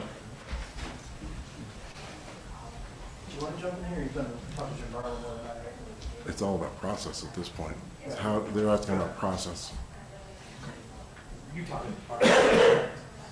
Not on this issue. Oh, okay. That's right. So a moratorium can't be on one specific type of housing. The request that came from Nancy originally was multifamily housing for 2 years. You can't single out one form of housing versus another. It's a violation of the federal fair housing laws, and will be sued by the Department of Justice 3 ways to Sunday. So you have to be careful what you do with the moratorium. It'd be up to the select board when you have a town plan or zoning change in front of you. And you have to make sure you are you're not singling a certain type of housing out, which you can't discriminate.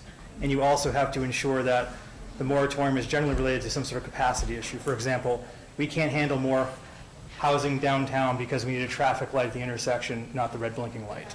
That's the kind of thing, and we have to figure out how to pay for it. So give us 2 years to do that. That's generally how it's done.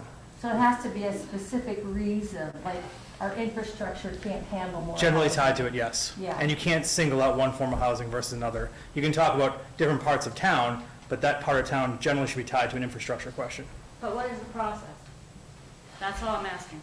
What is the process? I understand that piece. What is the process? I don't know the answer to I that. think the process would have to be that there would have to be a problem, like the infrastructure is under stress, or. So would there need to be a petition? Would there need to be a request from a community member? Would there need to be, what would there need to be? A petition is one way to bring it to the select board, and if you bring it in a petition form, then it will kick in the requirement that Sarah was talking about But there's with a no special meeting. process to follow, like check this, check that There is. who You said that? can- Secretary of State's office, you can talk to a woman called Judy Prosser. She can Okay. give you a lot That's- of information on Okay. that. All right. That's really where I was going, trying to find that out. So I guess I'll check So it would that way. trigger a special meeting. and If a then- petition is filed, that triggers a petition special is meeting. filed. meeting, and But it's then- not always necessary. And then does that force a vote? Or I don't need force in a negative way, but I can't think of a better word. If a petition is filed Yeah. with enough signatures, then a special meeting would have to be held. And at that meeting, you'll be voting on whether or not, however the motion is worded. There's nothing specific, it's just the process. I want the information about. The that's all. petition, and the petition would, there would be a motion, and then the petition signers would be signing regarding that motion to come before the town, is that correct? It's like all the other petitions, you have to have a percentage of the voter. Now that I know on that there's petition. a different place to go for information, I think I'll go there. So, Yes. thank you. Thanks, Nancy. I do also have Carrie Laura's on here from the Memorial Housing Partnership. And hi, Carrie. Thanks for staying with us. Can you give us a little rundown on the housing situation in our community? Sure. Thanks for having me. I'm Carrie Lohr. I'm the Advancement and Communications Director at Lamoille Housing Partnership. If you're not familiar with LHP, we're a 501c3 nonprofit affordable housing developer, and our mission is to collaborate with communities to create and preserve quality affordable housing opportunities for Lamoille County and Hardwick, which is our service area. I am happy to share some data about about our current housing landscape, and I'll just, before I jump into that, just preface by saying that as I'm going through this data, the focus on the rentals as well as the low and moderate income populations that I'll mention in a few minutes is due to our scope of work and our community role within housing development and housing preservation. And anytime that I refer to region or area, I mean our service area, which is Lamoille County and Hardwick. So kind of a high level summary of the challenges of our housing ecosystem right now are disparities between incomes and housing costs, low vacancy rates, a housing production backlog, high demand and need for rental homes with limited affordable options, and continuously rising housing prices, both rental and for purchase. So just kind of getting into more granular detail on those points. Right now, sorry, 2022, the area's 2-bedroom housing wage, which is the hourly wage that one must earn and not exceed 30% of their income on total housing costs, was $20.40 per hour, which is $7.85 higher than Vermont minimum wage. And I'll just pause there and say that that the housing wage criteria, that 30% that I mentioned, is a standardized metric of affordability by the U.S. Department of Housing and Urban Development. In our area, the professions that are affected by this are restaurant and retail, education, health and medical, social services, construction and administrative professionals. People within these sectors struggle to or just straight up cannot afford the current 2-bedroom housing wage.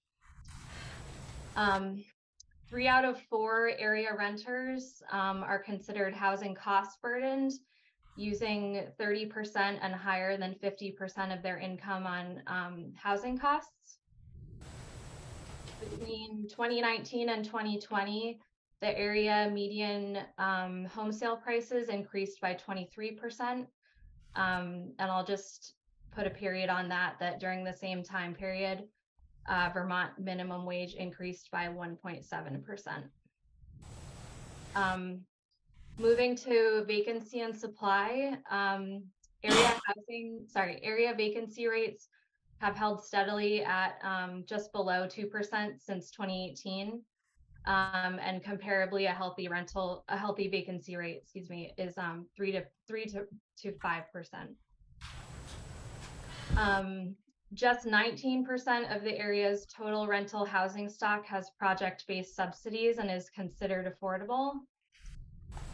And then between 2018 and 2019, 180 long-term rentals were converted to short-term rental or investment properties, which reduced the number of long-term rentals in the landscape by 18%.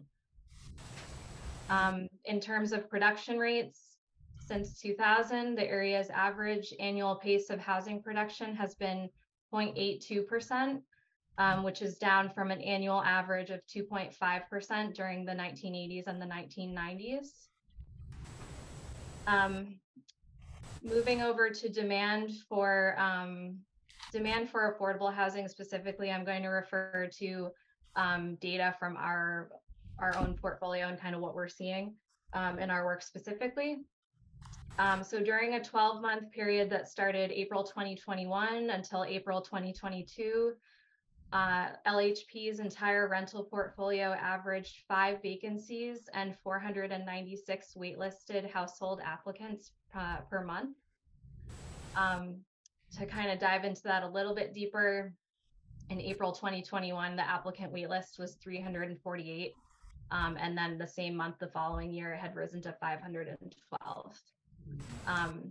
During that time, LHP's portfolio had grown by 2 completed units in a multi-phase development that's called Riverbend Apartments, which since, let's see, when did we cut our ribbon in July of this past summer. So we've opened 11 more units in that project since then, it's a total of 16 units. We have a couple more that are coming online soon. In December of this most recent December in 2022, ending the year, the local continuum of care reported that there were 136 households comprised of 166 adults and 64 children that were experiencing or at risk of experiencing homelessness. 107 households were experiencing literal homelessness, sheltering in the General Assistance Program, which is the hotel program through the state, a tent on the street, in a vehicle, or in a temporary shelter. I'll also mention that rates of overcrowded housing are 2.3% across the community, and overcrowding is most frequently experienced by people who are earning below 30% of area median income, or considered low income. So I know I just rattled off a lot of percentages and numbers, so I'll just stop there, and if anybody has any questions, I'll do my best to answer, and if I can't answer them, I'm happy to follow up with you at a later time. So in a nutshell, there's a huge need for housing in Morristown. Nailed it. Yeah. Go ahead, Bob.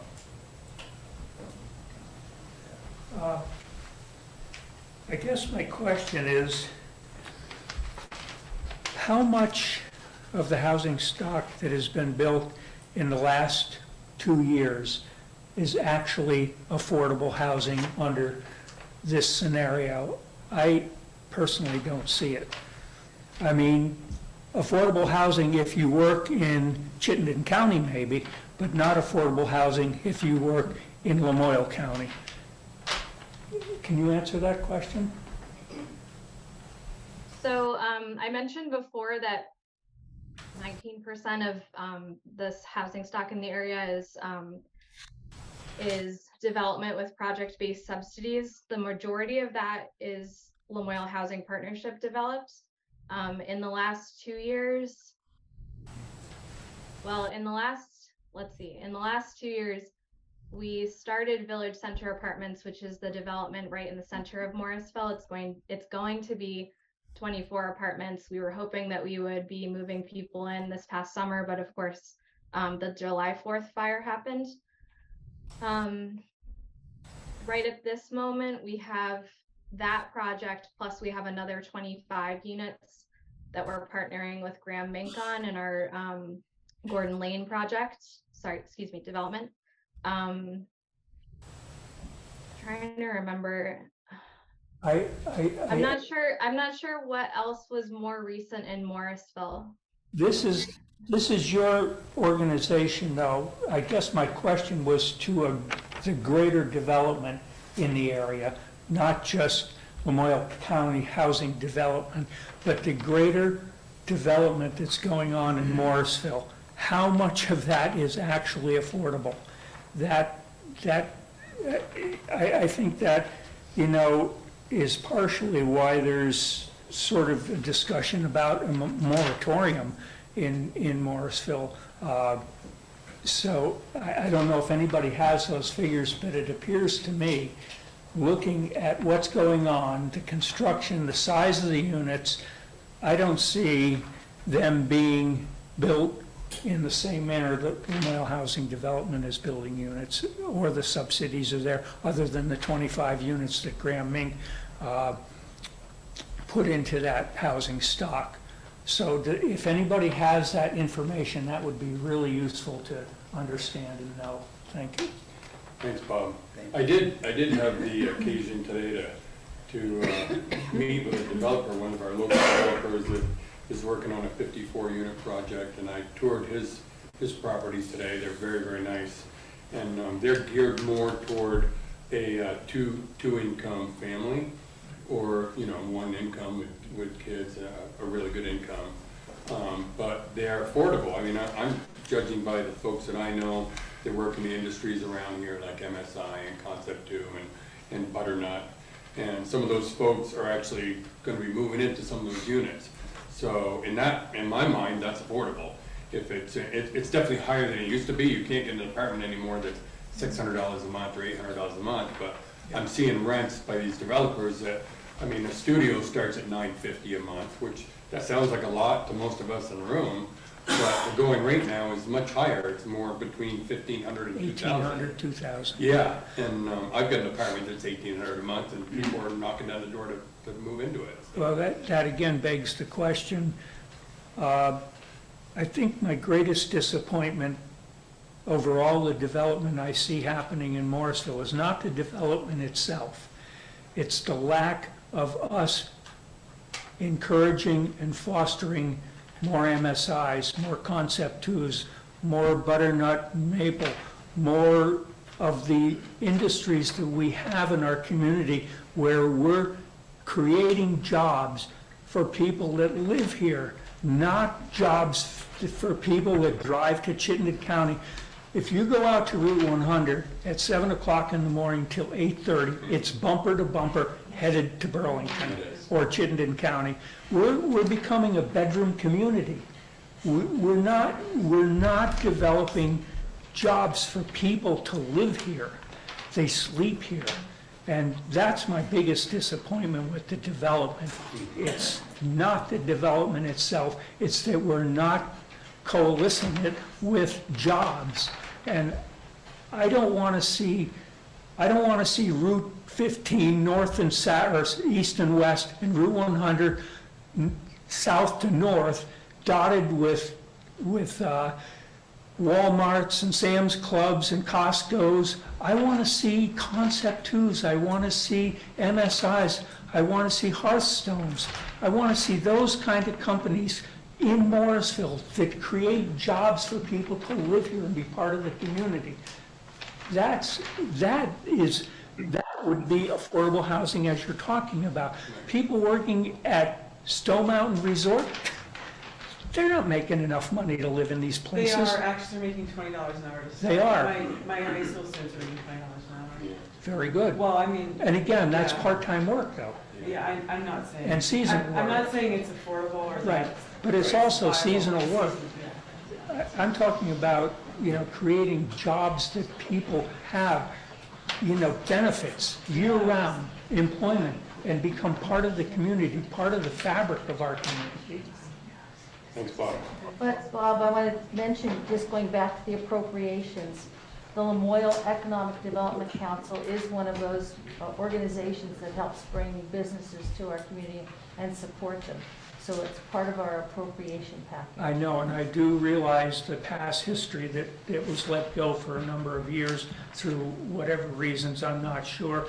And I wish that had not happened. But it's but really, it is reinvigorated, yes. But that's what I really hope that we, the board, the town, the voters can look forward to Morrisville looking like. Thank you. Thanks, Bob.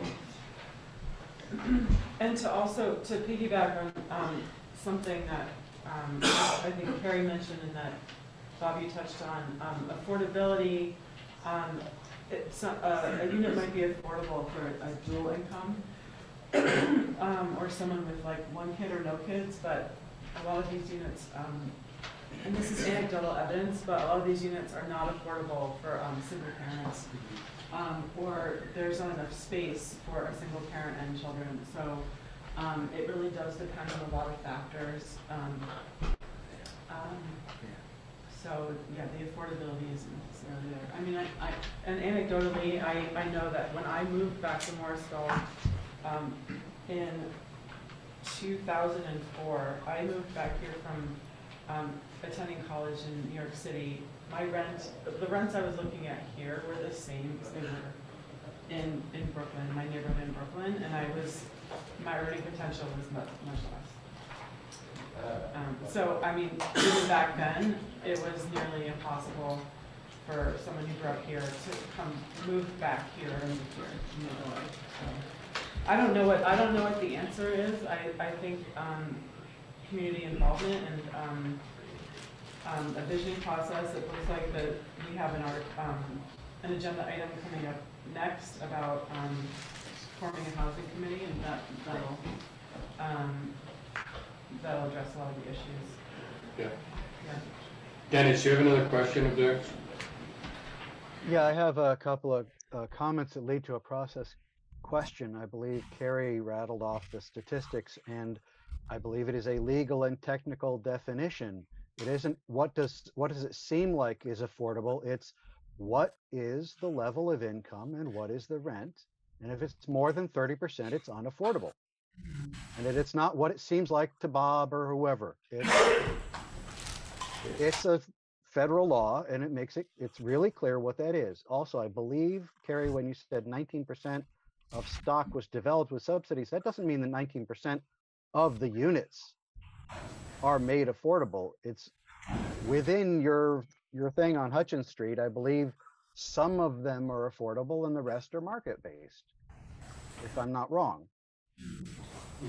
I can clarify, the 19% was total housing stock of the whole area. Right, but that doesn't mean that 19 are being brought onto the market at the affordable level. That means that of the stock, that project was subsidized. No, I'm saying 19% of the total stock, the total housing stock of the entire Lamoille County 19% of the area, units. which is our service area. 19% of the units that are brought on, not 19% of the... No, of total housing stock of the area. Yeah, I'm trying to get at what the stock number means, but that's a technical issue, doesn't matter. What Carrie's saying, I believe, is that all of the housing units in that project are affordable. No, they're Yeah, not. Yeah. They're not. What I'm saying is, sorry, maybe I should use a different word. Yes, I'm talking about total number. You've got like 4 units that are affordable in that? Here, let me back up a little bit. I'm saying that 19% of the total housing inventory of the entire area has project subsidies. Yes. So that means that your project on Hutchins Street has subsidies, but only some of the units there are going to come out as affordable because the rest are not required to be affordable by terms of the subsidy. Correct? Some of them are market rate, but that's Correct. pretty consistent with what we do. No, I'm not. I'm anyway. not pointing a finger at you. I'm saying that nobody can look at the 19% and say, "Oh, we have 19% affordable." No, you have some percentage of 19% that is affordable. So it's more like 4 or 5% that ends up being affordable. That is affordable to somebody who can't go over 30% of their income by that definition. I think you might It's be a much getting lower little number than bit- 19% that is being brought on as affordable. The projects come in, but the number of units in a project are not. I think we're having a discussion in here, and it really Right. needs to come back. Right. So anyway, I wanted to say it's less than that. I believe I'm still correct on that, but I don't know. It doesn't matter. The thing I wanted to get to is the process question is like, we just had an hour and more of discussion of whether to allow a vote on whether to have an Australian ballot at some point in the future, and there's a 5% petition. This thing is on the select board's agenda because one person with access made enough noise. And what is the issue with having? Why would you have a moratorium on housing? What is the goal of that? Is that to stop people who might need housing from living here? The people that Carrie listed as falling under the limit were basically everybody who works for somebody who owns something. Any owner can afford things, but if you work at the school, or you work in a daycare, or you work at the supermarket, if you serve anybody who has money around here, you can't afford to live here. That's not right. You should at least allow people to afford to live in the town where you want them to do the work. Thank you. Yeah, thanks, Dennis. Carrie, I appreciate your time and all the data you provided tonight. And it'd be great to, I appreciate all the updates you send us in email too. It's been great. I appreciate you taking the time tonight, and Jim too, Jim's email today. So. Well, thanks for having me, and I appreciate this discussion. Thank you. Thank you, Carrie. All right, is there anything more on this moratorium on housing? Any more comments? I thought we already had talked about that. I'm still on the hands up. I thought that number 5 was already discussed and we moved on. Yeah, we're done now. We have now gone to number 6. Okay. There are other people with their hands up. Top of Julie. I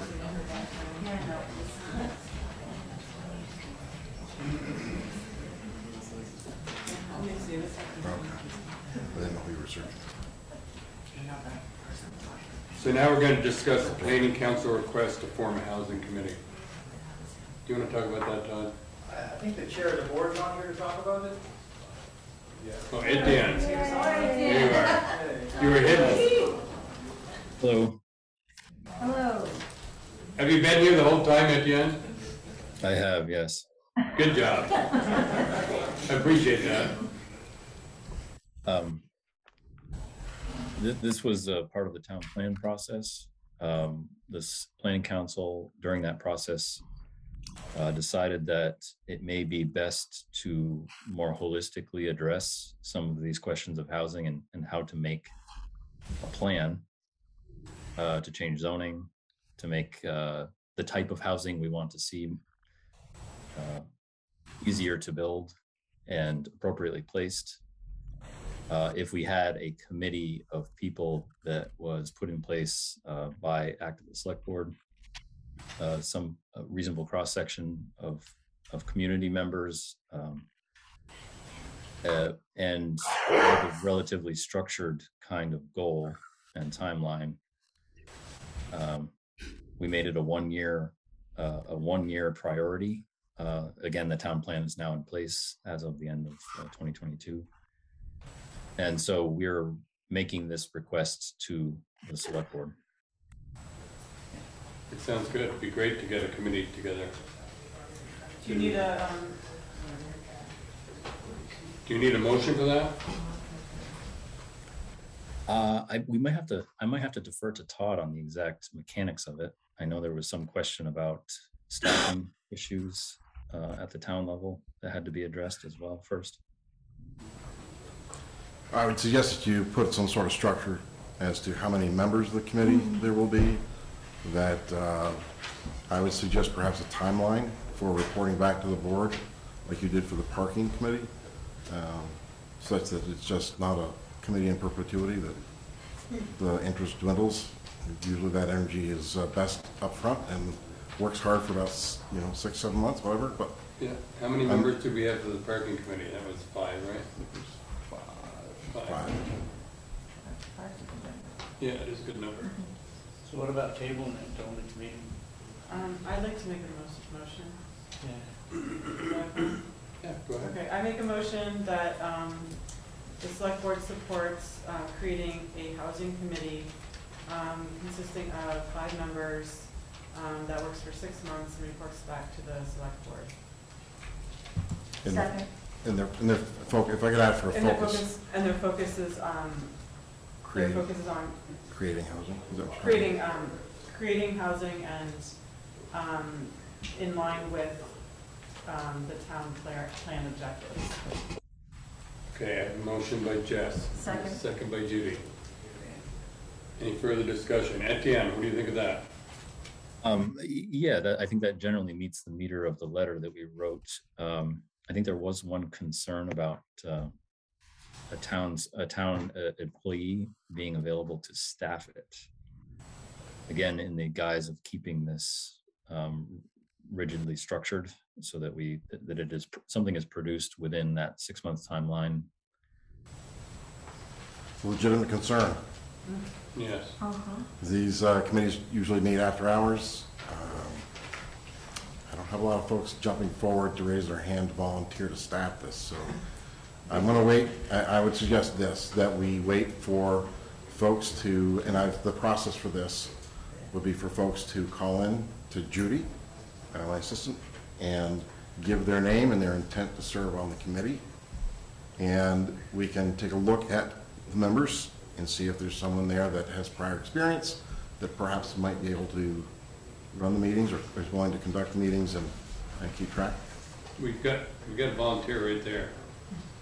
I'll since it's not a standing committee and it's got a short lifespan, Based on the membership you get, I'll staff it. It's not another like really late night meeting. I do enough night meetings, obviously. But yeah, I'll work with a group, and groups we can work on a time that works. I'll staff it. That's great, Todd. And We they appreciate can, that. and can we put in the minutes to contact Judy and who are the number, either by emailing you? Email admin@morristownvt.org. And we'll put this, advertise in the paper as well. And from Porch And Forum. From Porch Forum. All right, any further discussion on this motion? I want to make sure that it's not just about developing new housing, but it sounds like being really deliberate and intentional about understanding what the current makeup of the housing is and where the new housing would be placed. It sounds like that's what the intent is from our letter from the planning council. So I'd like to include that in my motion.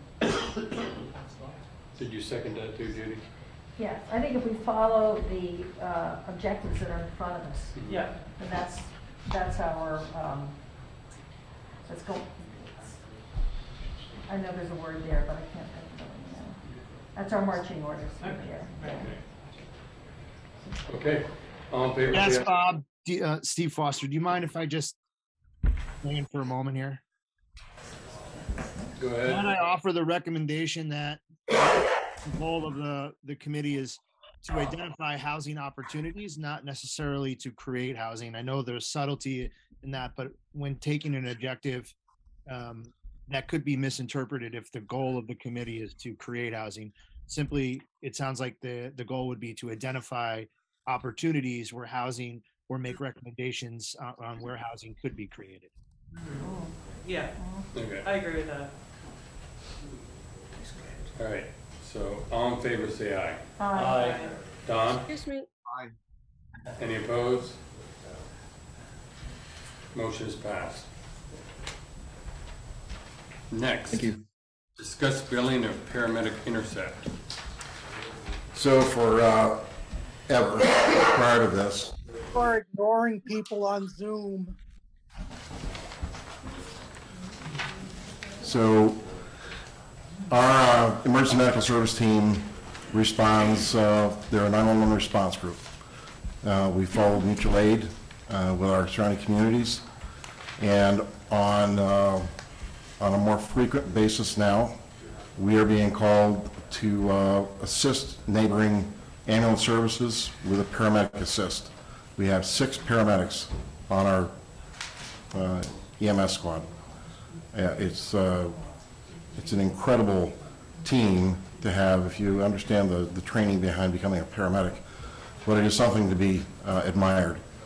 But we're being called frequently to go out of town on a paramedic assist to an ambulance service that may only have basic life support crews on board.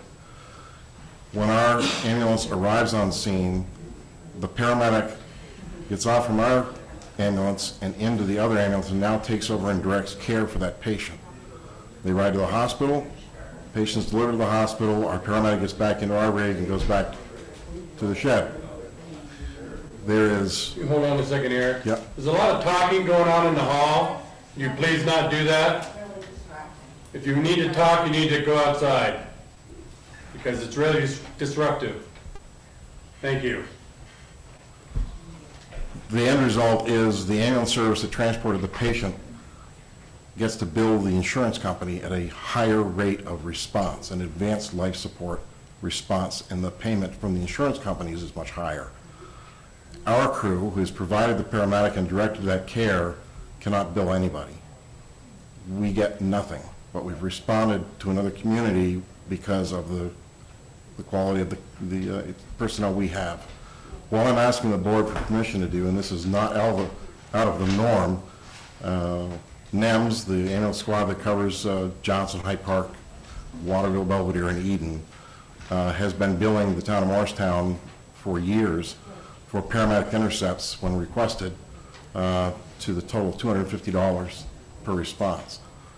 So we are in a position now where that request is happening to us quite frequently, with no ability to bill insurance to recover our expenses.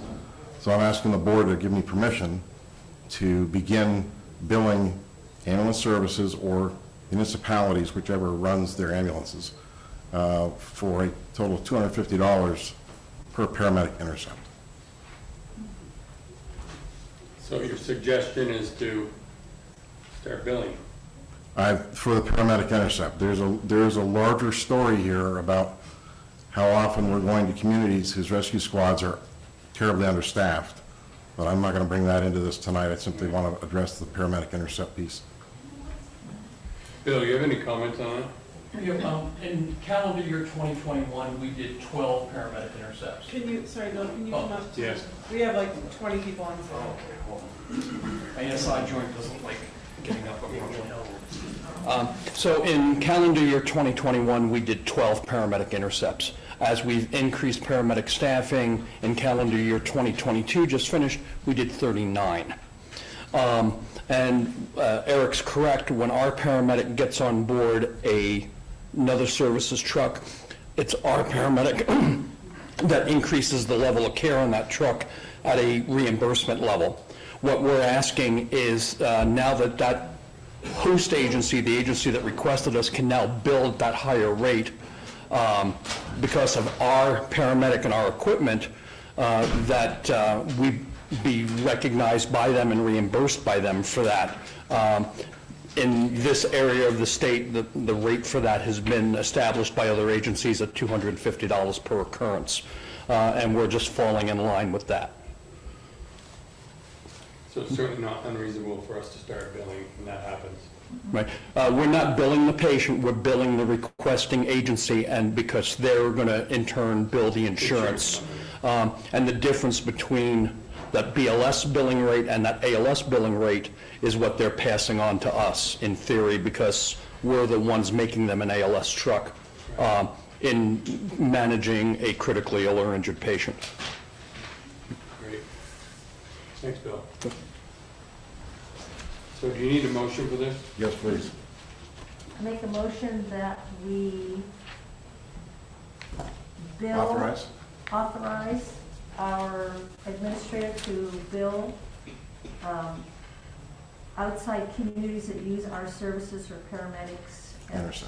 Intercepts for $250 per incident. Incident, thank you. Right. I'll second it, but I'll put in this, authorize Tina. Authorize Saw Tina? that coming, didn't you? Yeah. All right, I have a motion and a second. Is there any further discussion on it? Yes, I have discussion on it. Go ahead, Julie. I think that it's not worth doing this at $250. I think you should do it at the going rate. Setting the amount at today's rates is going to make you vote every year in perpetuity. I think you should set it at the rate that is appropriate for other communities. I thought that's what that is. Right, we're doing She it. said 250 per se, 250. Yeah. 250 is not the same as what it is every year. She's just saying, say. We have not done it previously. This is a new model for us. Right.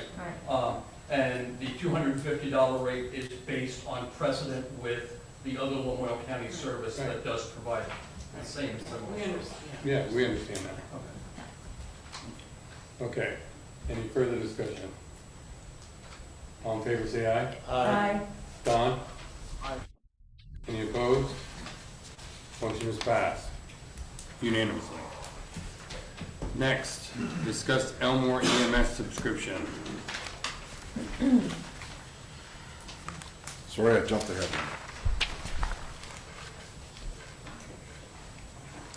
So I sent a letter, or actually sent an email to the town clerk in Elmore back in early November, which outlined the fact that expenses had continued to climb for our EMS team.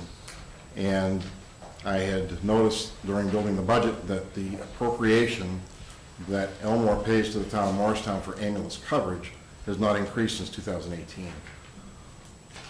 So what I looked at trying to do and trying to be fair in my assessment to them, the needs of Morristown and the growth of Morristown and the increase in staffing we've seen at our ambulance building not necessarily reflects the needs or the growth within the town of Elmore.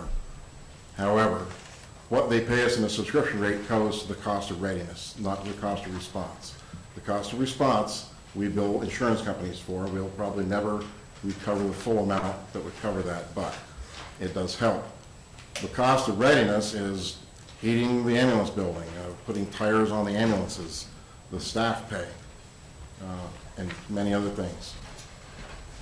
Their rate that they've been paying since 2018 is $26,000. The proposed budget for the ambulance squad this year is $882,000. So at $26,000 and having not had an increase in 4 years, what I asked Tina to do was to give me the cost of living adjustments we had applied to staff wages over that same period of time. And I applied those percentage increases to their allotment, and it took out to $35,000, which is a $9,000 increase. It's a 30% increase to their subscription rate. They invited me a couple weeks ago. I got an email from the chair of the Elmore board to meet them at a meeting to explain the 30% increase. And I did. I provided them with information about number of calls. Bill provided me with a lot of research, number of calls to Elmore, number of civic events that they supported in Elmore, and how they staff those. I also provided them with a copy of last year's 2021 town report from the town of Worcester. And I told them, I said, I don't like to compare apples and oranges. I don't know population between Worcester and Elmore, how it compares. I don't know miles of road. I don't know any of those figures, but what I did see was that last year the town of Worcester paid the Montpelier Fire Department $41,000 as a subscription rate for coverage in their community. So having seen that and knowing that I had asked for $35,000, I thought we were being fair. They got back to me today they had a meeting today about their budget, and the town clerk called me and said that what they would like to do is offer to pay half of that increase this year and then half next year, which would take them to the $35,000 mark as of the following of the 24 budget, if that's agreeable with you folks. Sounds fair. Do you need a motion? I do. It would be a motion to accept the $30,500 this year from the town of Elmore as a subscription rate for ambulance services, and the following year for $35,000. I've already forgotten it.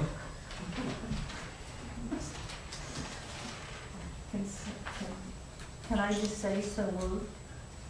Sure. Sure. We can spell it out. I think we understand the intent. And I'll say I'll second.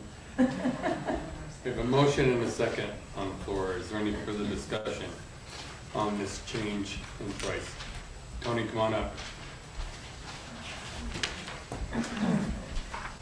I guess I just don't understand. We can't afford our own budget at $10 million, and we're going to other communities. I realize nobody wants, everybody needs survival, or whatever you want to call it. How many of those calls do you do that are actually life or death?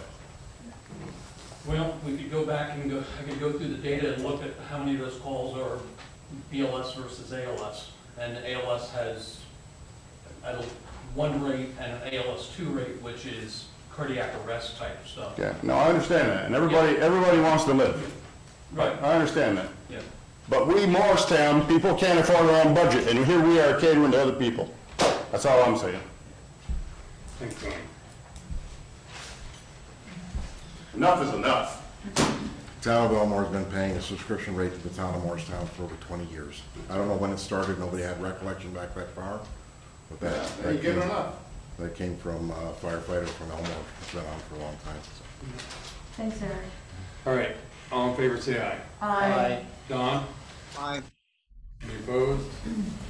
Motion is passed. Next, review the highway mileage certificate. Annually, this certificate comes in from the Agency of Transportation. It is an opportunity for us to add mileage that we cover, our highway department covers, so that we can receive reimbursement from the state for highway maintenance.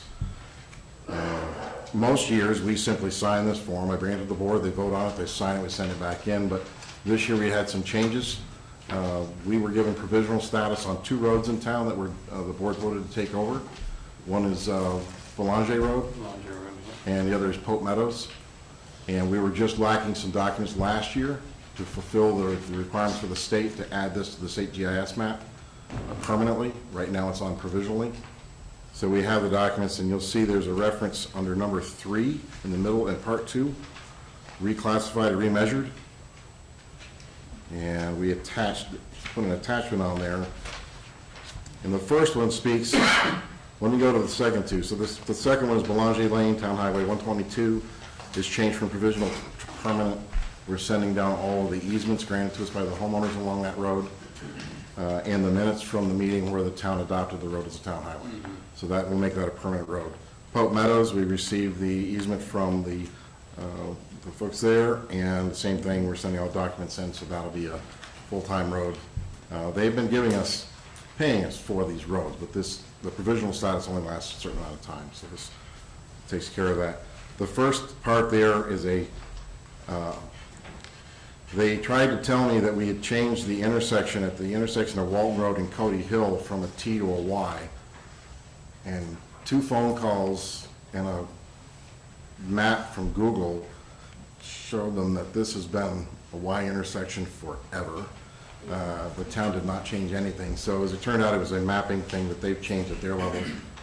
This is just an explanation that will, you know the little crossroad between Cody Hill and Walton Road, the short stubby crossroad in the corner there? Yeah. State never used to put that on maps. Now they are. So the software saw this and said, oh, they've changed their intersection. So now it's a remapping piece. So longer explanation than needed to be for their own issue. Okay. So you need a motion A motion to accept it.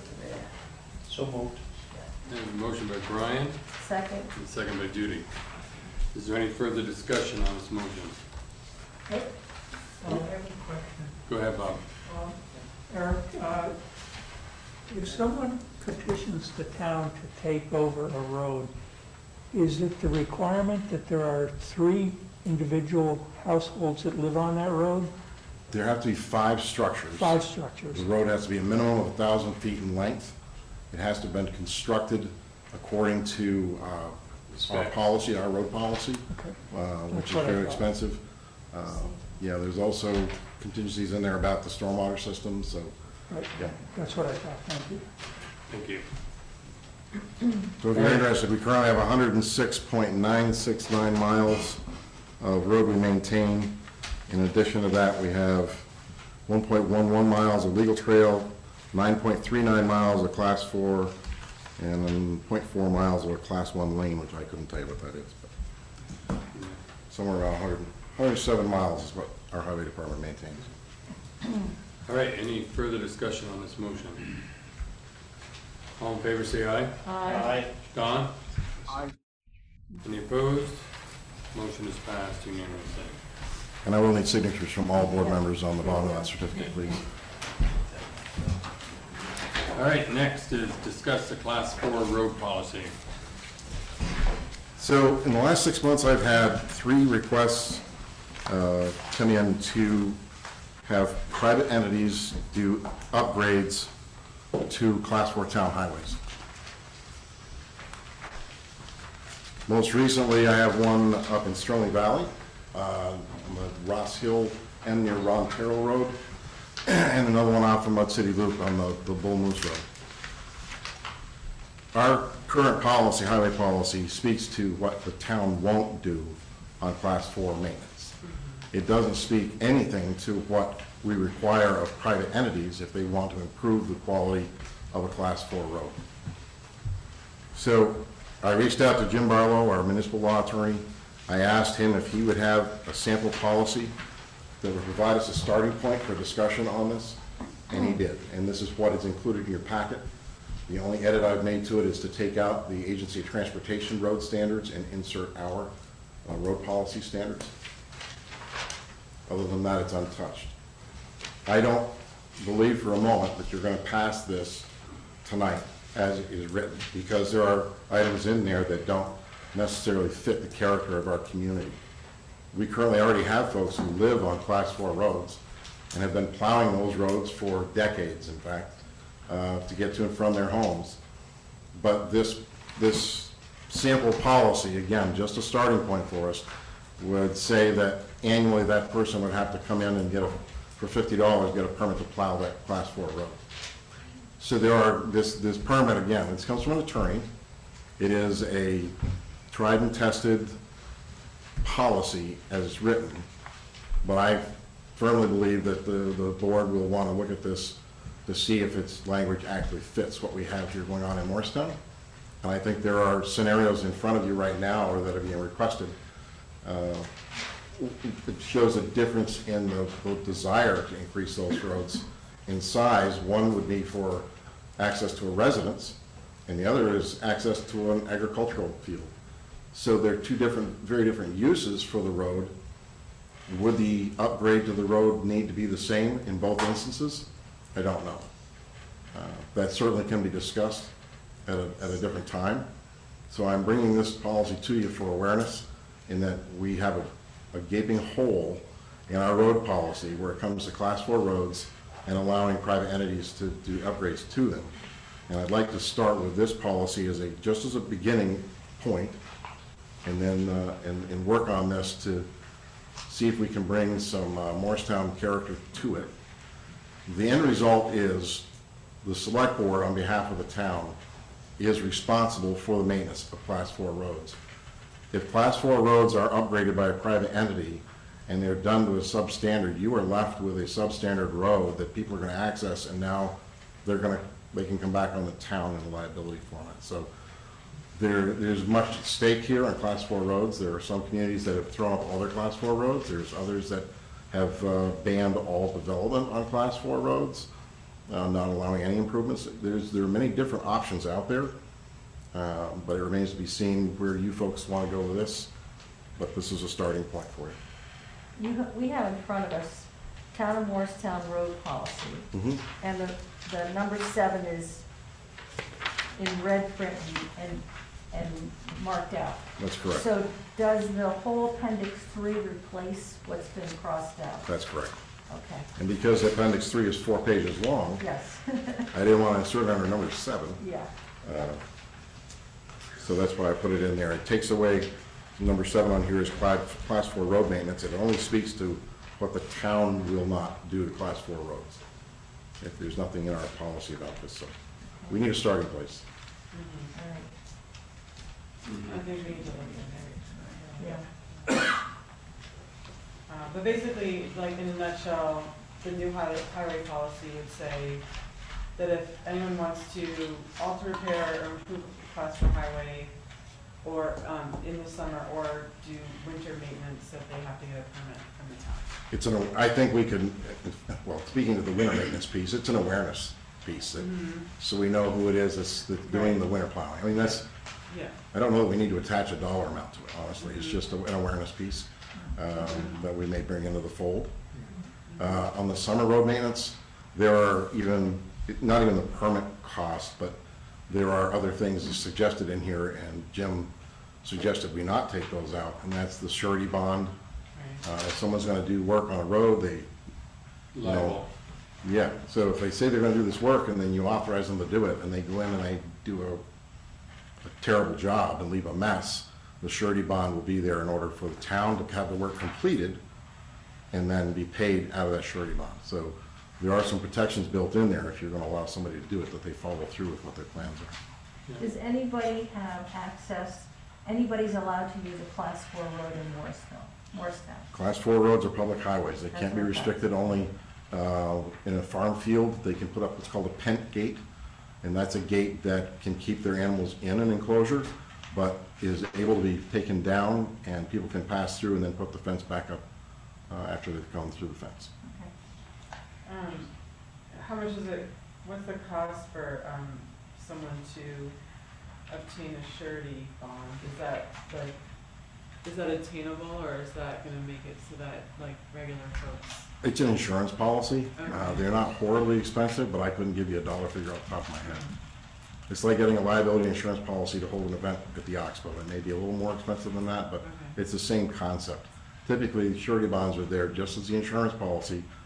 Whoever's going to do this work is going to do it and complete it. Typically, they want to make the road better for whatever their purpose is. So, Kevin, how much are you doing on Class 4 roads right now? What really happens right now? Not a whole lot. I mean, most of my Class 4 roads, we don't deal with it at all. I mean, if somebody calls in, we have to, they want to put in some culverts, and we give them the culverts to put in. Or if they have water barriers, you'll keep the water barriers so they'll have good runoff, that kind of stuff? no. No, No? we don't maintain. You don't If maintain there's water trees barriers? down, you Not part of our process. don't, you don't take trees, yeah. Okay. Bob, you have a question? Hold on. Bob, then you can go. Yeah,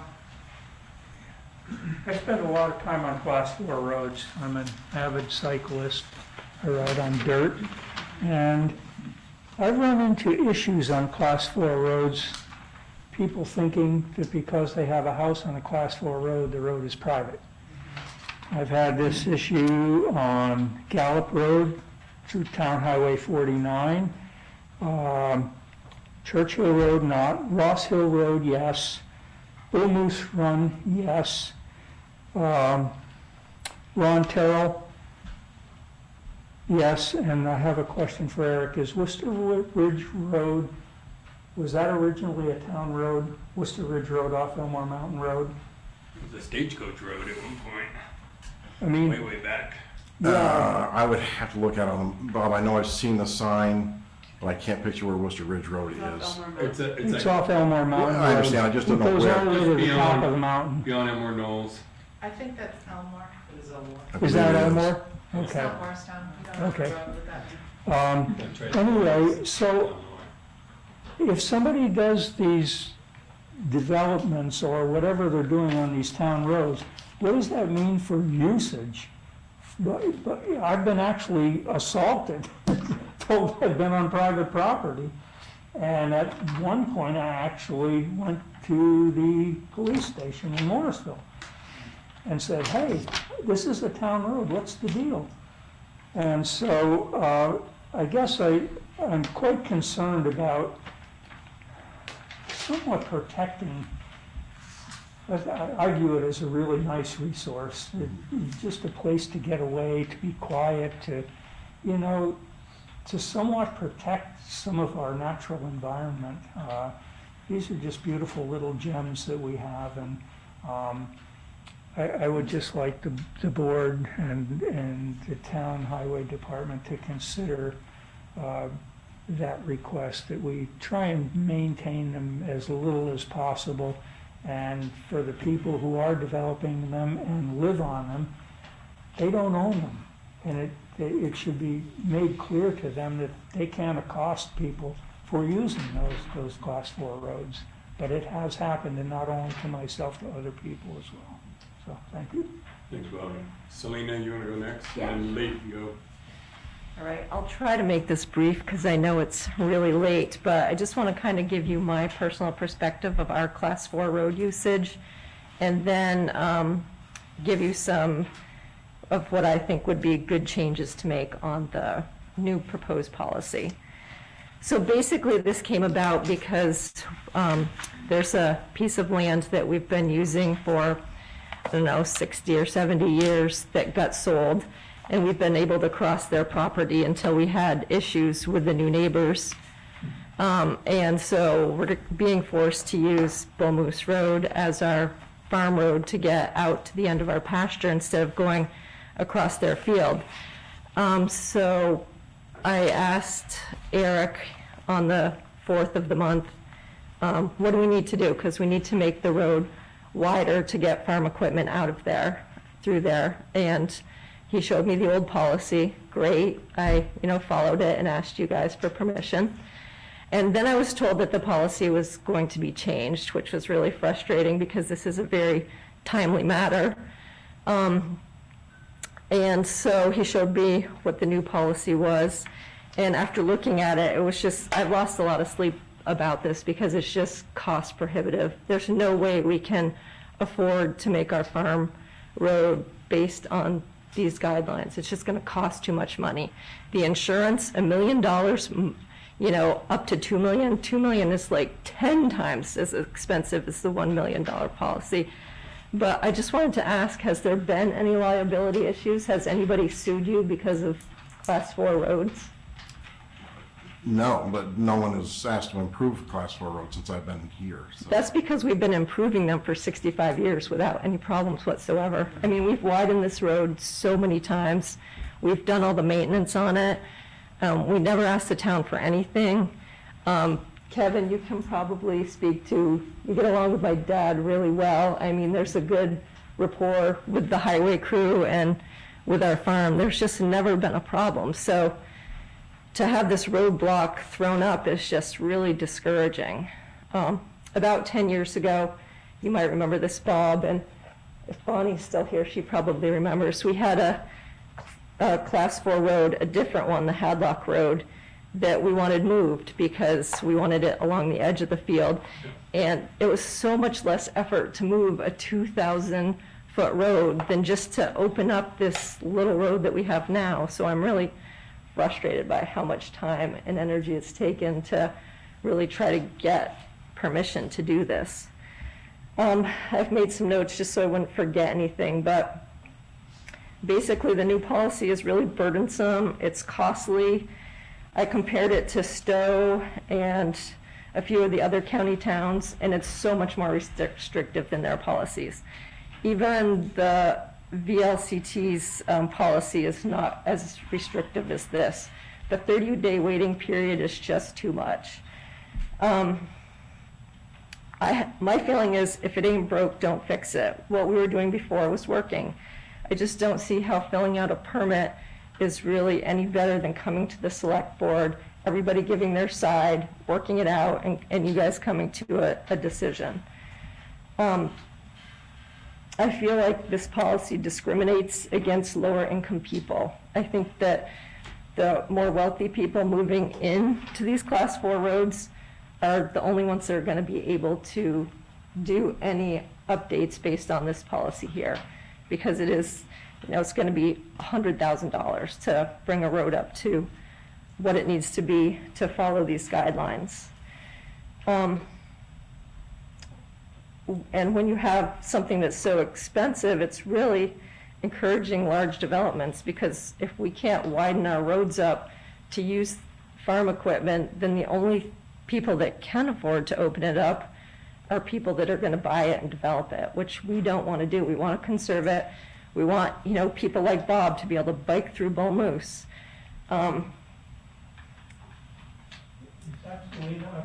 Yes, it is. Yeah, I would agree with you 100%. I use that road a lot, and it's a beautiful place. Your farm equipment has never been an issue. But the new neighbors definitely block the road constantly. Believe me, I know. Yeah.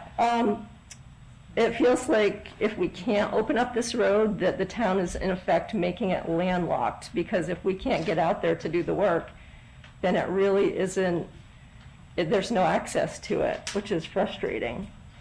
I feel like the burden is being passed on to the landowners, and we're fine with paying the cost to upgrade it, but not to the standards that are in this policy. Looking at the policy, a lot of the Class 3 roads in Morristown do not even meet some of these standards, like the stormwater standards. So I don't feel like a Class 4 road that we're just using for people biking and for our farm equipment should be brought up to such a strict standard.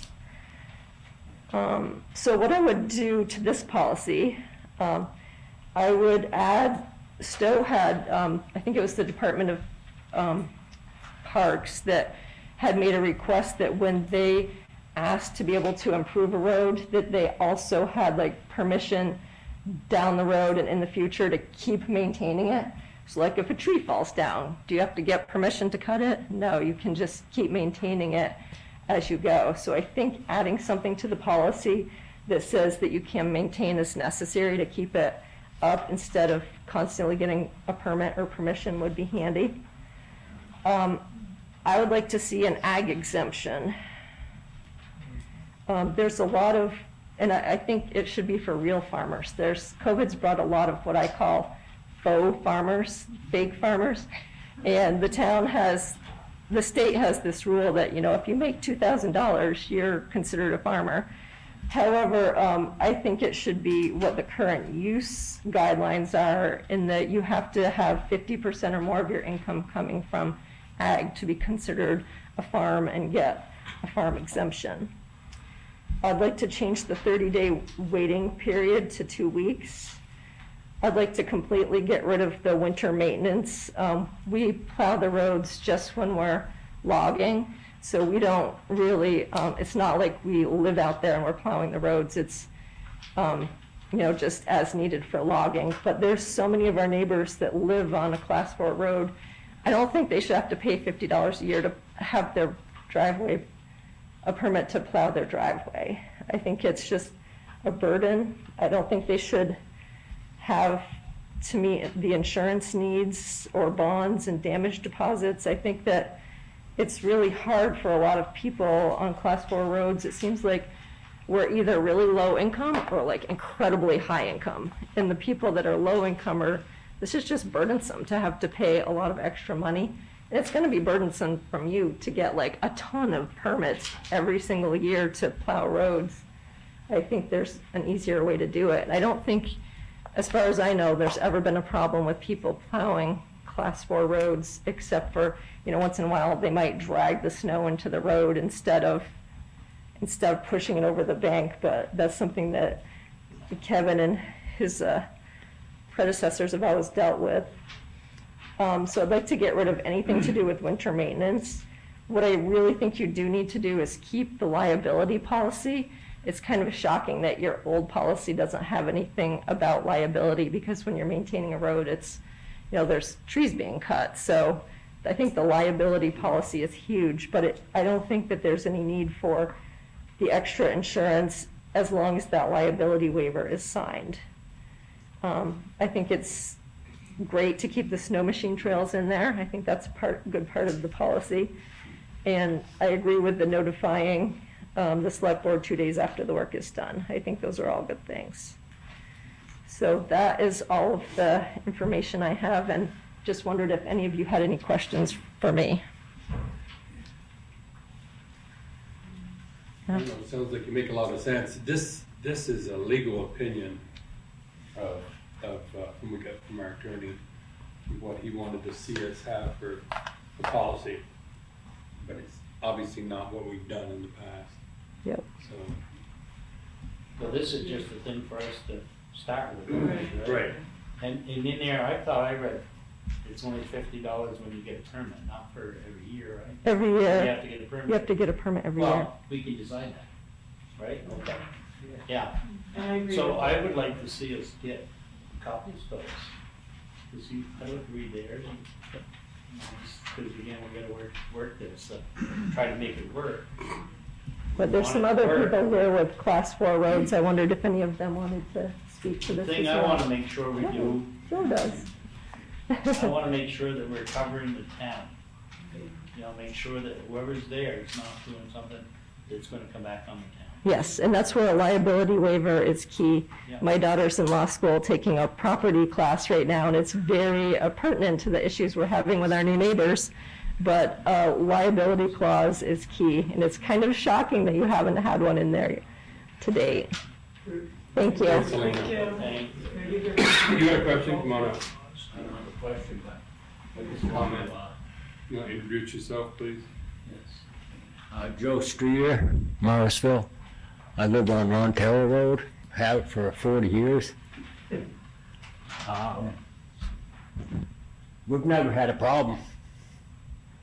I don't know why you want to touch anything up there, really, but we have some neighbors, Todd Pinkham, Will Spencer. We maintain it. Kevin, we get some sand from him. It's froze now.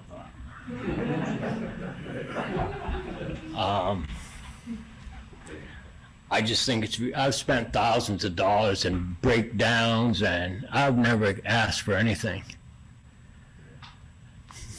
Leave us alone. We chose to live on a class 4 road. The aesthetics. We don't want it brought up. I mean, that's the consensus of my neighbors. We want to leave it the way it is. And to have to pay to plow my or your roads is absurd. It's wrong. That's all I got. Thank you. How can you argue with them? I mean, for what those folks have done for this town and what they do for the town, all their land is open to anybody in the town. I mean, they should be writing the policy, not the lawyers. Sorry, I just. One more. One more. Come to the microphone, please. Yes, I'm sorry. Guys, I'm calling in Zoom, and I'm actually Selena's neighbor, so I would appreciate being able to be heard as well. okay, I didn't see your hand up, but go. Yeah, sorry. Yeah, go ahead. No problem. Maybe there's some type of an agricultural clause that could be used here to help, people that are using it. I know Selena, I'm up there quite a lot. Yeah, I think that would be wrong to have them jump through those kind of hoops to be able to use that. And again, as he said, it's these class 4 roads are open for everybody. They're just a real gem to have, and I would hate to see that go away. Okay, thank you. Ma'am, go ahead. Hi, my name is Alexia Mazel, and my husband Alex. We live at Bull Moose Road, and our oops, can you hear me? Because it sounds like it blanked out. Yeah. Okay. Yep. So I understand about the exorbitant costs, and also we have spoken to Kevin because we experience a lot of erosion in our driveway due to, it's a class 4 road, but we love it. And I'm fine with leaving it 100% alone.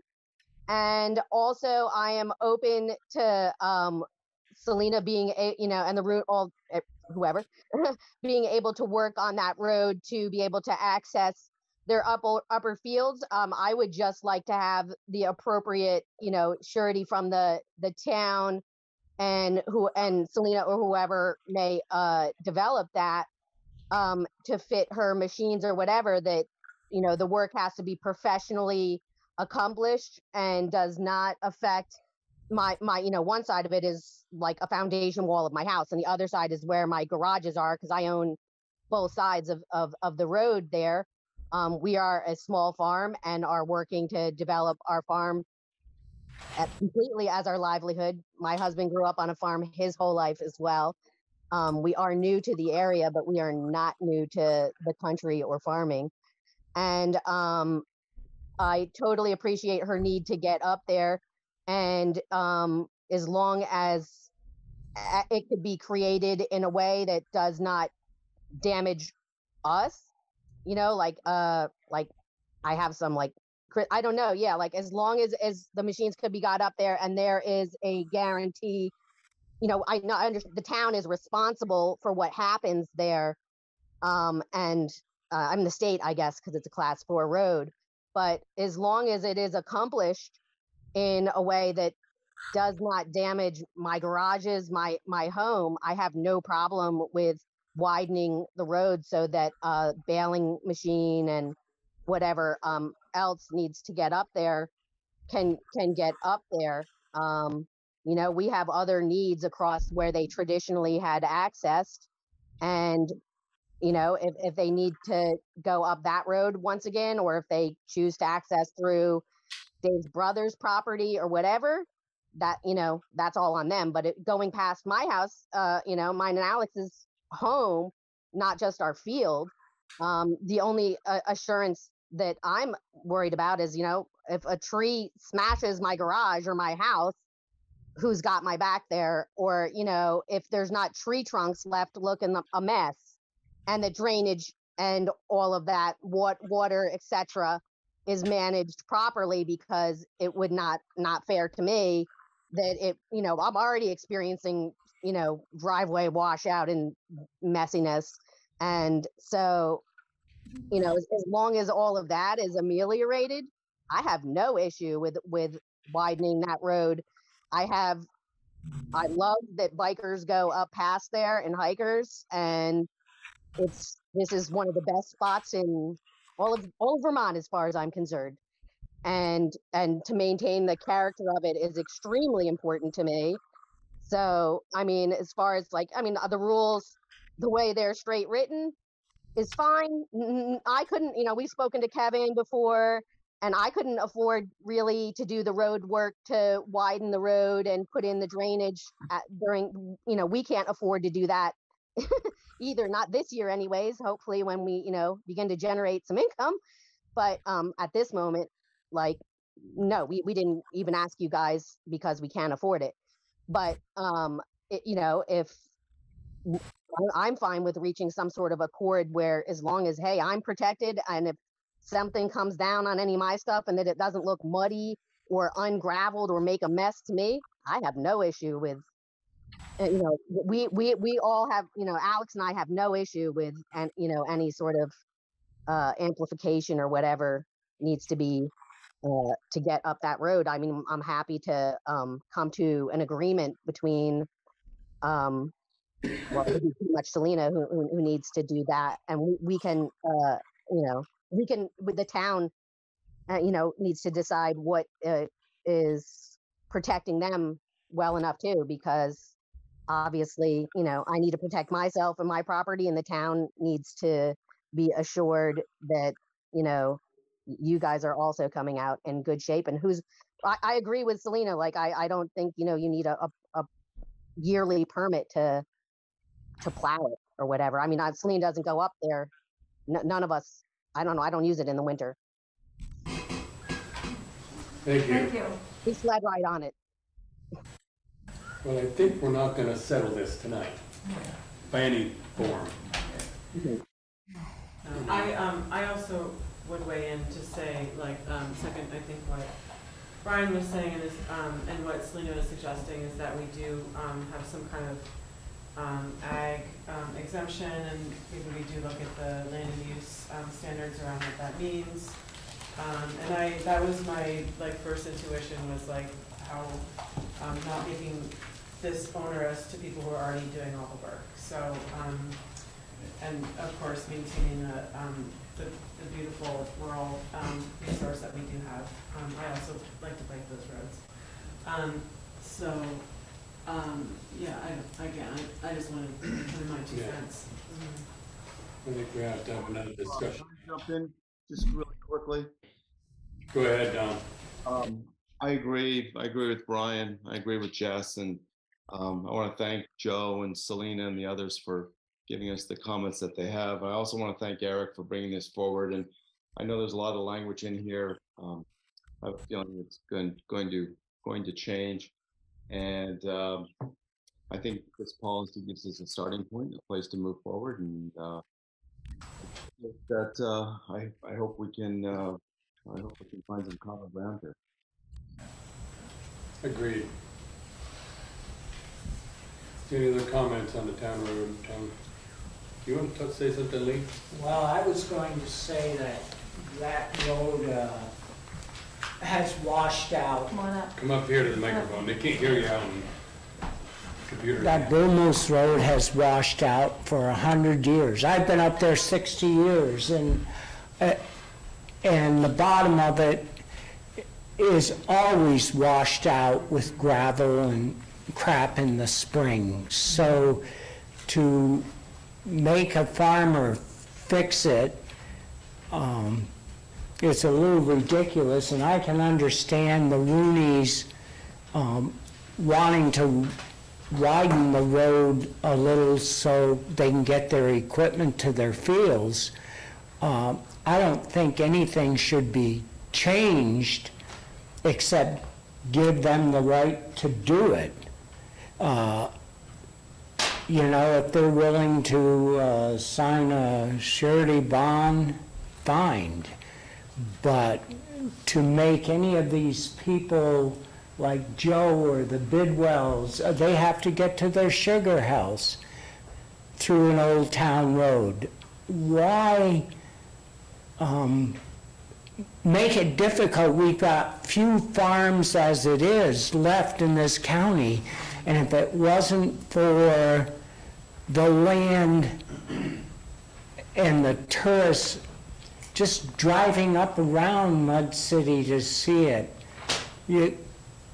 there's 2 farms left in Mud City. When I first moved up there were about 6 or 7. There's 2 left. I mean, I don't understand making it more difficult on them. There's no reason for it. Let it stand as it is. You know, new people come in, they post their land the first thing they do, and they make all these rules.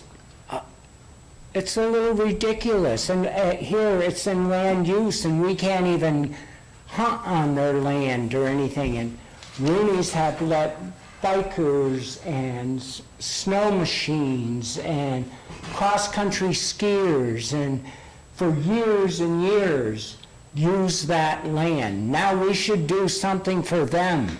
Amen. Thanks, Lee. Thank you, Lee. So what do you propose a way to go forward from this, Eric? You could tell me tonight to take that proposed policy and throw it away and stay with what we have. It's up to the board as to how they want the class 4 roads improved by private entities managed. So I didn't come with an answer, a specific answer. I just came with a starting point. Right. And there are other things to consider. There are other requests out there and other roads that would have a great impact on some of the folks that live here, that are here tonight speaking about it. There's been a request to improve Ross Hill Road from the Ron Terrell end. I can tell you that if they do the improvements out there and bring it up to a standard of some sort, the dump trucks are probably going to destroy Ron Terrell Road. Right. And does the board want to be giving permission for those kind of improvements? But how do you address yes in Mud City, but no up there? There's many things to consider and many property owners involved.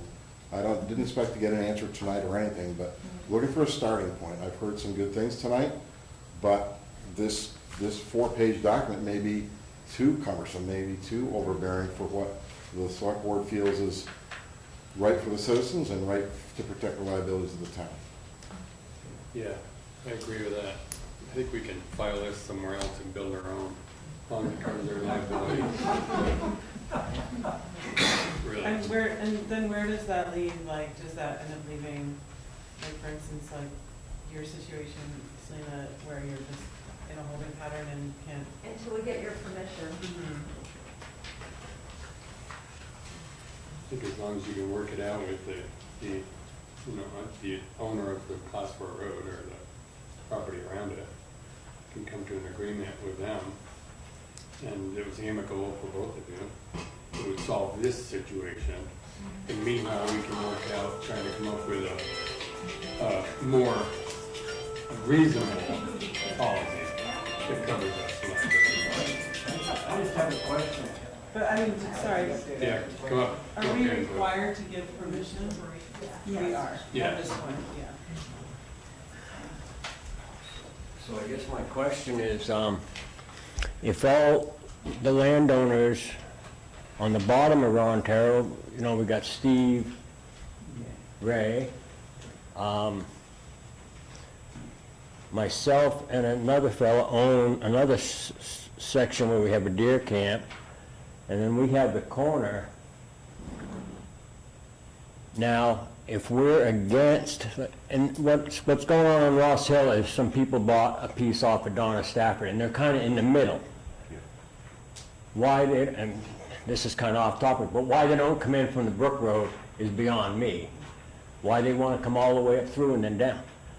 So if all the landowners on that road oppose bringing that road up, say these people, because I think they could probably afford it, say they said, we'll bring that whole road up, from the Brook Road all the way up through. But if the landowners on that road oppose that, how does that work? The governing board is the one that makes the decision. How does that work? We don't know yet. We don't have a policy that we can really reference right now. How other roads work, I would assume it would be our decision, not the people who live on the road. Oh, so you could force us to widen that whole road? Or you could appeal to us so that we could say, no, there wouldn't be. Well, the road is under our control. Yes, I understand. I understand that. I understand that. So, yeah. So that's why really we have to look at this policy to see how it's going to impact everybody, not just one person. Okay. And try to come to an agreement where all parties can agree to have it and make sure we don't have liabilities down. I see. And that's pretty reasonable. It may not be always simple to do that, but No, I that think makes we can do it sense. without having a crazy, legal document like that that's gonna, that's too much. I started reading it, I was like, you point out all those things, Selena. It's the way the world's going now. Well, like Lee said, we're losing Vermont, we're losing it up there. We're trying to hang on to it. Right. We're old school. And we're in the minority, and I understand that, but, so, anyway, I won't take any more. Thank you. I appreciate what you do in terms of land access and keeping the aesthetic. A lot of people benefit from it because they love doing it. So I'd like to see us get Oxford, maybe not big, but maybe get the other one, we could look at theirs. Another town, yeah. Yeah, that's his stall. I mean, it's a lot smaller than ours. Second down, Brian's talking. All right, go ahead. I was just going to suggest maybe we should table this for tonight. It's been a long night, and I think we too much. Just waiting for that suggestion. This agenda tonight was really like 3 meetings worth. And we're not done. So I'll second his motion. Okay. To table it until next time we get some more information. All right. Is there a second? Second. Yeah. Yeah, he seconded. Oh, you second. Okay. Any further discussion on this? All in favor, say aye. Aye. Any opposed? Okay, the motion's passed. Next. Thanks for staying, folks. Anybody who's leaving, you can come to every meeting. They're really not all this fun, but we're glad to have you. You're welcome to come. Your problem is you let Brian talk too much. Yeah. I don't know if Julie has a question. She has a hand raised. So Lee said he's paying for the. Julie, you have your hand raised. Do you have a question? Sorry, my hand is raised so that I can speak on the community. Okay, well that's a few down the line here. All right, sorry about that. So next we'll do old business. Number 1, finalize the 2023-2024 budget. How do we want to do this? So the last items remaining on the discussion from last meeting are the proposed new positions within town government, being the police officer addition, the assistant zoning administrator position, and increasing the recreation coordinator's position from the current part-time status to full-time status.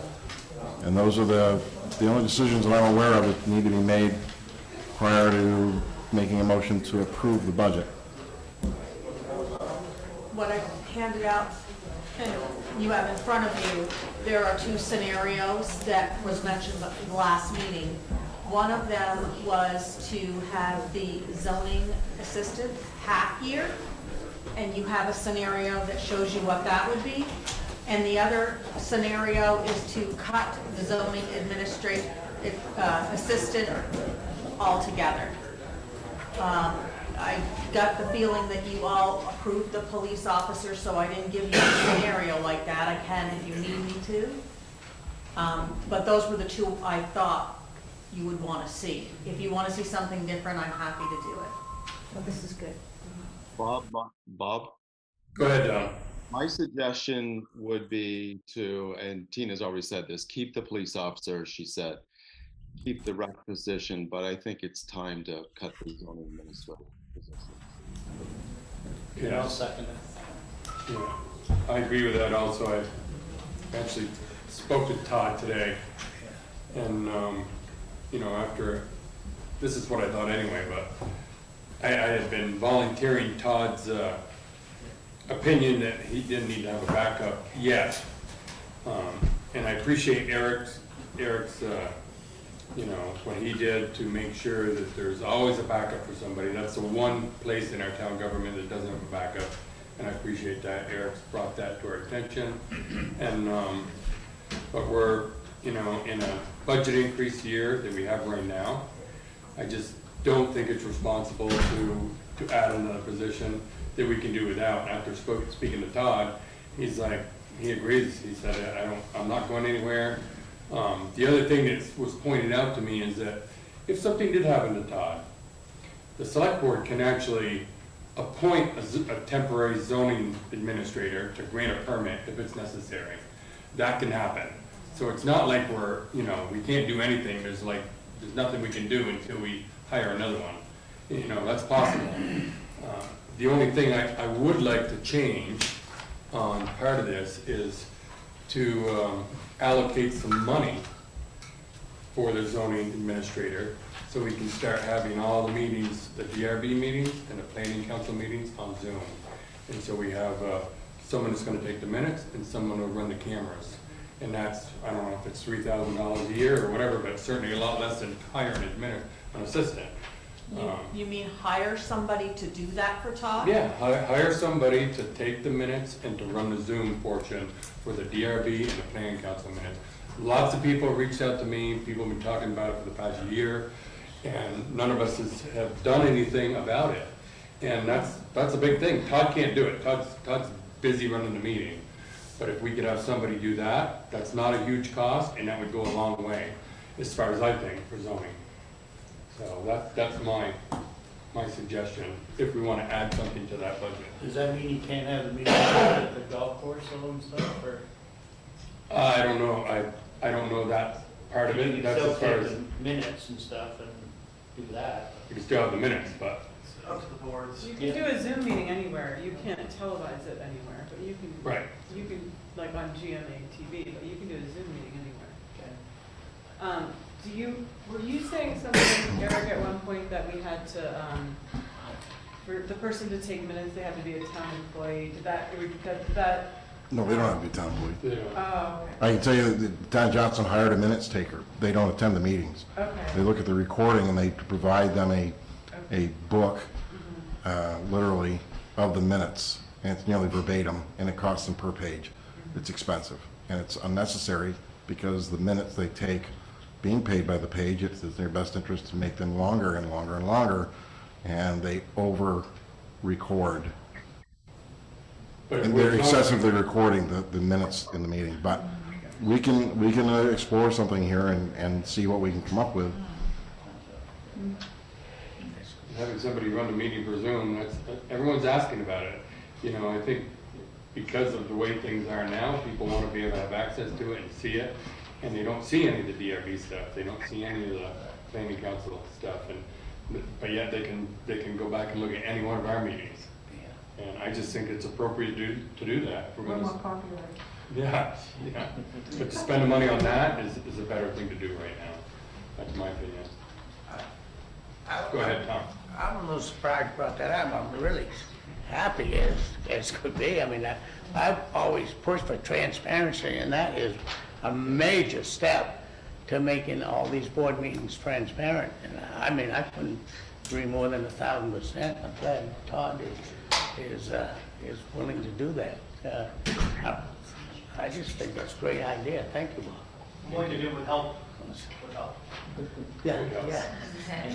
Tom said he'd take the minutes Yeah. So does that mean that we're not able to vote on this because we need it? I have to have your vote tonight. Okay. So if you want to add something to the budget, Right. a dollar figure, whatever, we can That's do what that, it is. but I have to have an answer tonight. Do you want to say something Up to $5,000? Yeah, sure. Up to 5,000 or something? Tina, you 5,000 could- would cover about $200 a meeting. You'd put it under other contracted services in his budget? Under Todd's? Yeah. Yeah, I just need to know the dollar figure, 5,000? Okay.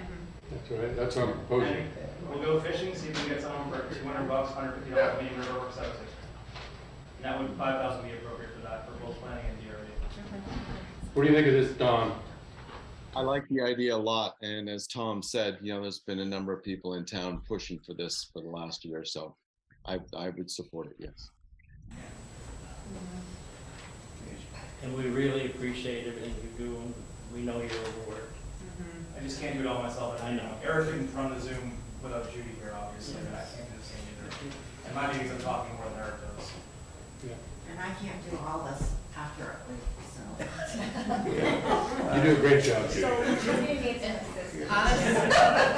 Honestly, I wouldn't mind having somebody to help me do the BCA and Yeah. Board of Abatement. We only meet a couple times a year, but I run the whole thing. Yeah. Do the minutes, and I do provide Zoom, and it's difficult. It's hard. So maybe they could do both things. That'd be great. Yeah, we'll have to have 10 million. I only meet a couple No, times if we're a cutting year. this assistant position out, it's gonna help quite a bit. This budget ain't gonna pass, so you guys are wasting your time. Okay, thank you for your input. Yeah. That's up to the voters. So Tina, we'll need to remember to take the $4,500 out of the income line for the Elmore subscription. Yeah, I've got that written down here Okay. too. So is there anything else you want from us with that budget? I guess I just need a motion on which one you want, and you can say that you want to add the 5,000, which scenario you want. Okay. I make a motion that we accept the budget titled amended items of cuts on 1227 zoning assistant cut, with the addition of a $5,000 line item to cover the cost of a minute taker and a Zoom operator for. And can you also mention the $4,500 revenue decrease from Elmore? That will affect this as well. Yes. So moved. Is there a second? Second. Second by Judy. Any further discussion on this? Was wondering. Is it a revenue decrease or increase? It's a decrease. We had budgeted as if they were going to pay what we had asked them. Oh, yeah. Was wondering, when we talked minute taker and Zoom, and I didn't know if Zoom costs would increase adding another meeting. Anyways, just a thought. It's just one license, right? Yeah, it's one license. We're using my old license anyway, so it should all be the same. Okay. It's a good. I have a question on Zoom. Go ahead, Julie. This is Julie Nephew. I'm asking, are we saying that the DRB meetings will now necessarily be, if this motion passes, the DRB meetings necessarily will be available by Zoom? Yes. Yes. Excellent, I approve it. I'm not sure you can say I'm not sure you can do that. Well, So eventually. you're authorizing the funding. My Right. planning council discussed this before. They're finding on camera. The DRB on the whole is not. So the DRB, we know, authorizing funding, they may choose not to use it. But that's up to us, isn't it? It's up to the DRB. Yeah, No, it's not. We've It's talked not? about that before. You're just authorizing $5,000 to pay for somebody to do it, Okay. if they do it. I'm sorry, I couldn't hear what Todd said. Oh, sorry. He's coming to the microphone. Thanks, Todd. No problem, sorry. The $5,000 is funding to use Zoom for planning and DRB. From speaking to both boards previously, planning will use that funds, and if we can find someone to do it, they'll go on Zoom. The DRB likely will not. I can't speak for the board, but the board is, the majority seems disinclined to be on Zoom. from during the pandemic when we had to meet in Zoom. It's horribly unproductive to do site plans on someone's trying to look at a cell phone or a tablet and you need a 2x3 sheet to really understand a plan. So it was, the DRB may choose not to use that money. If it doesn't get used, it goes back to the general fund. But planning will. But they can get pressure from the public. I would pressure back that the DRB meetings should be available on Zoom. People should be able to hear what people are saying, even if they can't necessarily see all the little site plans. Thanks, This is ridiculous. So one thing I don't think we should be doing is guaranteeing that the meeting's gonna be there just because the money's providing. It might go, what if it goes over the 5,000? Are we gonna stop then? And what if it doesn't work? Should come over. So I don't wanna see. You're providing the funding, but you're not. Right, You can't I don't wanna guarantee guarantee that the board's gonna. Correct. Right. I can't guarantee that either. Right. But we're opening it. We're trying. You're making it much easier. All right, all in favor, say aye. Aye. Any opposed? Aye. Motion is passed unanimously. Is there anything else with the budget? That's it. That's it. All right, next, approve warrants. Make a motion, we approve them. Second. Motion by Brian, second by See how Jody. fast they go. All in favor, say aye. Aye. Any opposed? Done. Motion is passed unanimously. TA report, Eric. Make this quick. The construction of phase 2 of the upstairs office area has begun. They're making excellent headway. Installation's going in this week. Sheetrock's coming right behind that. Electrical's been pulled, so they're making great gains. All our town office staff attended a Zoom training put on by VLCT last Friday, which covered First Amendment audits. If you're not familiar with those, there are folks in the community that are in society who find it, I'll use the word entertaining, but I'm not sure that's the right word, but they come in with a video or a recording device, video recording device, into a public entity, a government's offices, and they just start videotaping without explanation. And what they are really looking for is a confrontation. They want a staff member to tell them they need to stop videotaping. They are looking for the police to come in and arrest them and remove them while they're videotaping, but they're in an actual public space where there is no expectation of privacy. And so we thought Paula took the training first, suggested it for all of the staff, and it was a means for us to open the discussion and just talk about if it should happen, it's not something to be afraid of.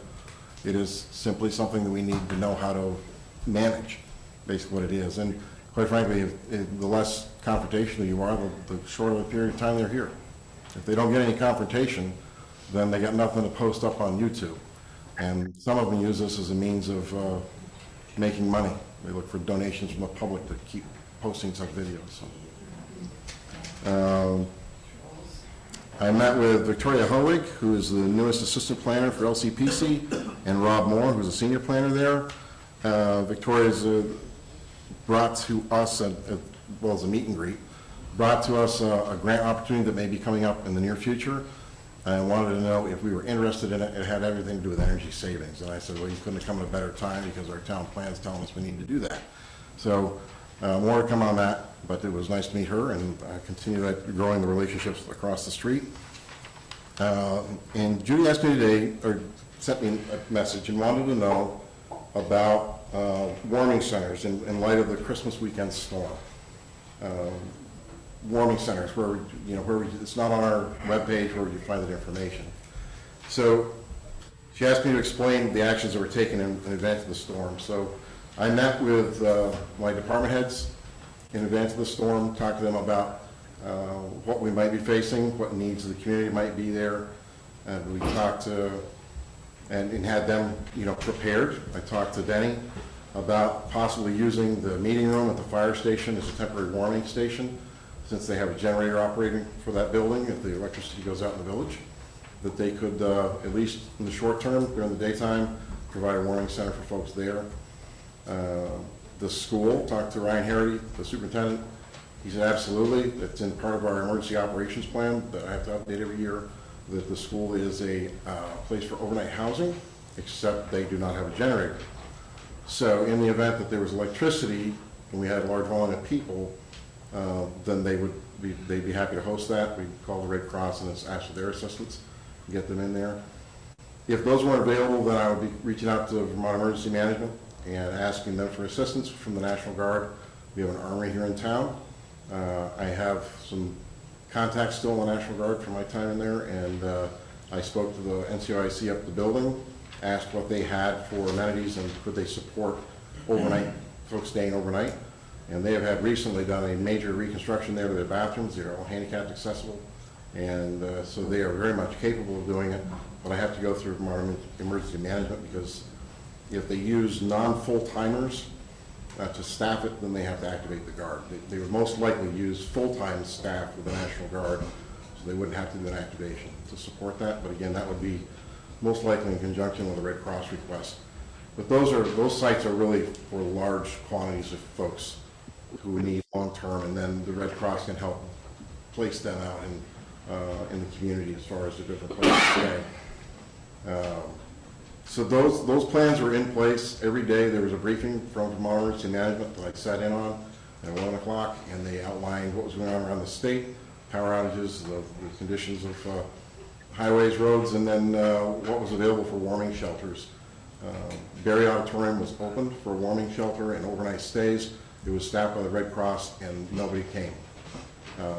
They had many warming centers up and down the Champlain Valley on the other side of the mountains from us, and they were greatly underutilized, but they were there. So they opened them. They were the ones that were most hit by power outages in that area, and then the Washington County, Orange County area saw some long-term losses. But we never had a request for any of that stuff. Our police officers knew that if they received a request or understand during their travels, if the power was out, they had the ability to speak to folks, say, look, if you need help, let us know. You know, so it's we made some preparations in advance. We didn't put anything on the website because it was really going to be as needed. And if there was only a couple of people, I would have notified the board and asked for perhaps some local resources to get them over the hump for that stuff. But fortunately for us, Morristown Water and Light, our highway department, got out there and they did a great job getting lights turned back on here in our area, so we didn't need to use any of those facilities. Thank you, Eric. Thank you. Is that all you have? That's all I got. Any questions for Eric? No. Thank you. Next, select board concerns. Judy. I've totally forgotten everything. I had some things in mind and they're gone. Oh, okay. Yeah. Jess. Yes, I announced already on Front Porch Forum. I will be running for re-election in the next election cycle. It's become a big burden on my family. The meeting schedule, when I first came on, when I was appointed, and then when I ran again, I had a much more flexible job. I'm a first-year high school teacher. I have a 3-year-old daughter, and we don't have a lot of support beyond just my husband and I at home. So I really appreciate all the support that I've gotten from the board and from the town. And I hope to rejoin town government in the future, either running in for the select board when my daughter's older, or at least serve on some town committees. I'm interested to learn more about the housing committee. So I'm still here, and again, I appreciate all your patience and support of me, and I do regret leaving, and I also regret that you've invested so much in getting me up to speed, and then, well, there'll be someone else in my place, but I'm sure they'll do great. So that's my announcement. Thanks, Jess. Thanks, Jeff. Brian. I'm all set. Don. I'll be quick. I had a couple things here. Special thanks to Sarah Haskins for prepping for tonight's meeting. She obviously did a lot of work and really appreciate that. That took up a lot of our time, of course, tonight. Thank you to all the staff, Tina in particular, for all the work on the budget. And it was obviously a very, very difficult budget this year. Also, I do have on my list, sorry to see you go, Jess, and I understand fully. I know the demands of the job that you're in right now, so I certainly get all that. And lastly, I'm just going to say I am out of state right now visiting family, and they've been waiting for 3.5 hours for me to get into the living room patiently. So I am going to sign off. But thanks, everybody, and we'll see you all soon. Thanks, Don. And I'm good tonight. I think we've had enough. So move on to community concerns. Do we have any community concerns tonight? I have one. This is Julie Nephew. Julie, go ahead. So I am very interested in the idea of a housing moratorium. I completely oppose it. I think housing is the lifeblood of a community. It is the economic engine that drives prosperity. And one of the components of that is parking. And right now, this board has a moratorium on a parking waiver for housing in the downtown community that is under the bylaws actually permitted. Let me turn on my video. I'm sorry about that. Anyway, so right now, my understanding is that there's a moratorium on a parking waiver for buildings in the downtown. And parking and housing go hand in hand. So what Carrie told us is there's not enough housing. And housing, 30% of one's income for housing is normal across the country, if you're a homeowner, according to HUD. But transportation can add 40% to that cost. And living in a downtown center can reduce that cost. I urge this board to eliminate the housing moratorium. Todd told me that it will be a year before he can grant a permit on development of the Nephew building. And 1 year when it's in the town plan to develop it is ridiculous. This board needs to decide, do you want the Nephew building developed, or do you want to prevent housing, or do you want to encourage both? It's all based on housing and parking. I plead with you to eliminate the moratoriums, let people develop their buildings and their housing, because that's the only way Morrisville will thrive. Thank you, Julie. Thank you. Who else has? Go ahead. Go ahead, you can go first. I'll be brief. I already emailed you, Jess, but I just wanted to publicly say thank you. That's all. Thank you. That's nice. Usually I don't know when to be quiet. Tonight I do. I don't have anything. You don't have anything, Tom? No, thank you. Tony, do you have something? Yeah, real quick. And Alan does. So when I come in here tonight, the room was full, and now look at it, it's empty. Community concerns, what's the reason why it has to be last? It's 9:30. There's no reason for it.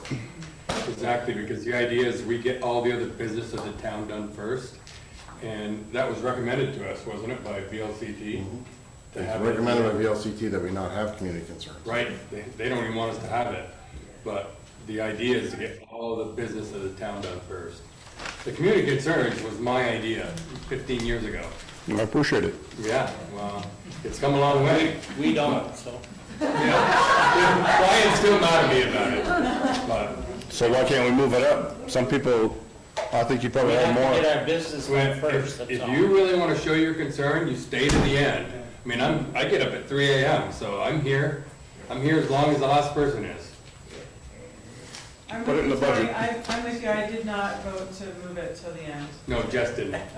I'm with you. She's the only one that did. But I'm waiting. I didn't hear what his concern was.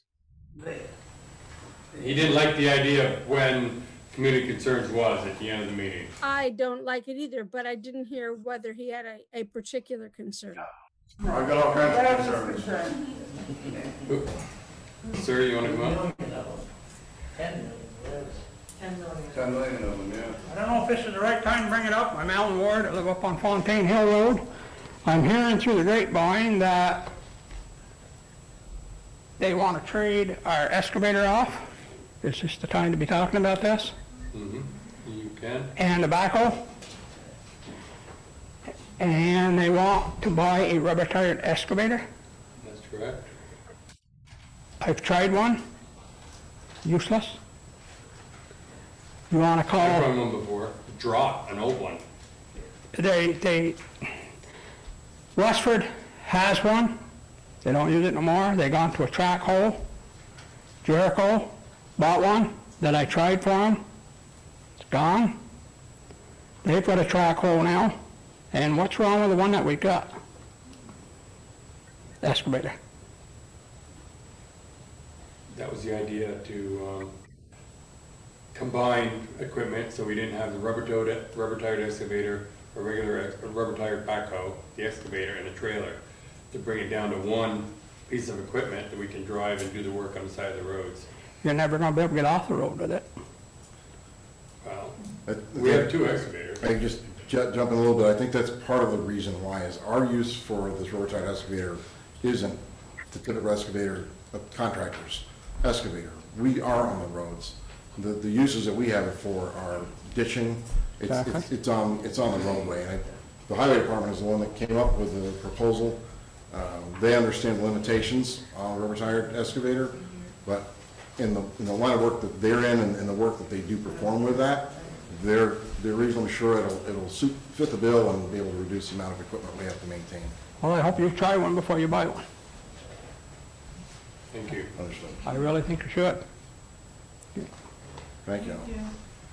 Thank you, Alan. Is there any other community concerns? Come on up, Barry. Barry Russo. There are those who say Vermont's biggest liability is the fact that it has not changed with the times. And then there are those of us who say Vermont's biggest asset is the fact that it has not changed with the times. I, for one, would like to keep it that way. Thank you. Thank you. Any other community concerns? Hearing none. Any other business? Yes. Sorry. I know you're sick of me, but I spoke forever about clerk. Now I'm coming to you as delinquent tax collector. Just to let you know, everybody that was up for tax sale has paid in full, so there will be no tax sale this week. Awesome. Is that a first? No, but No? That's good. That's great news. Excellent. Great news. Good. Oh, it's for, So there our money was worth it. Do I hear a motion to adjourn? I make a motion to adjourn. I have a motion and a Second. second. All in favor, say aye. Aye. Any opposed?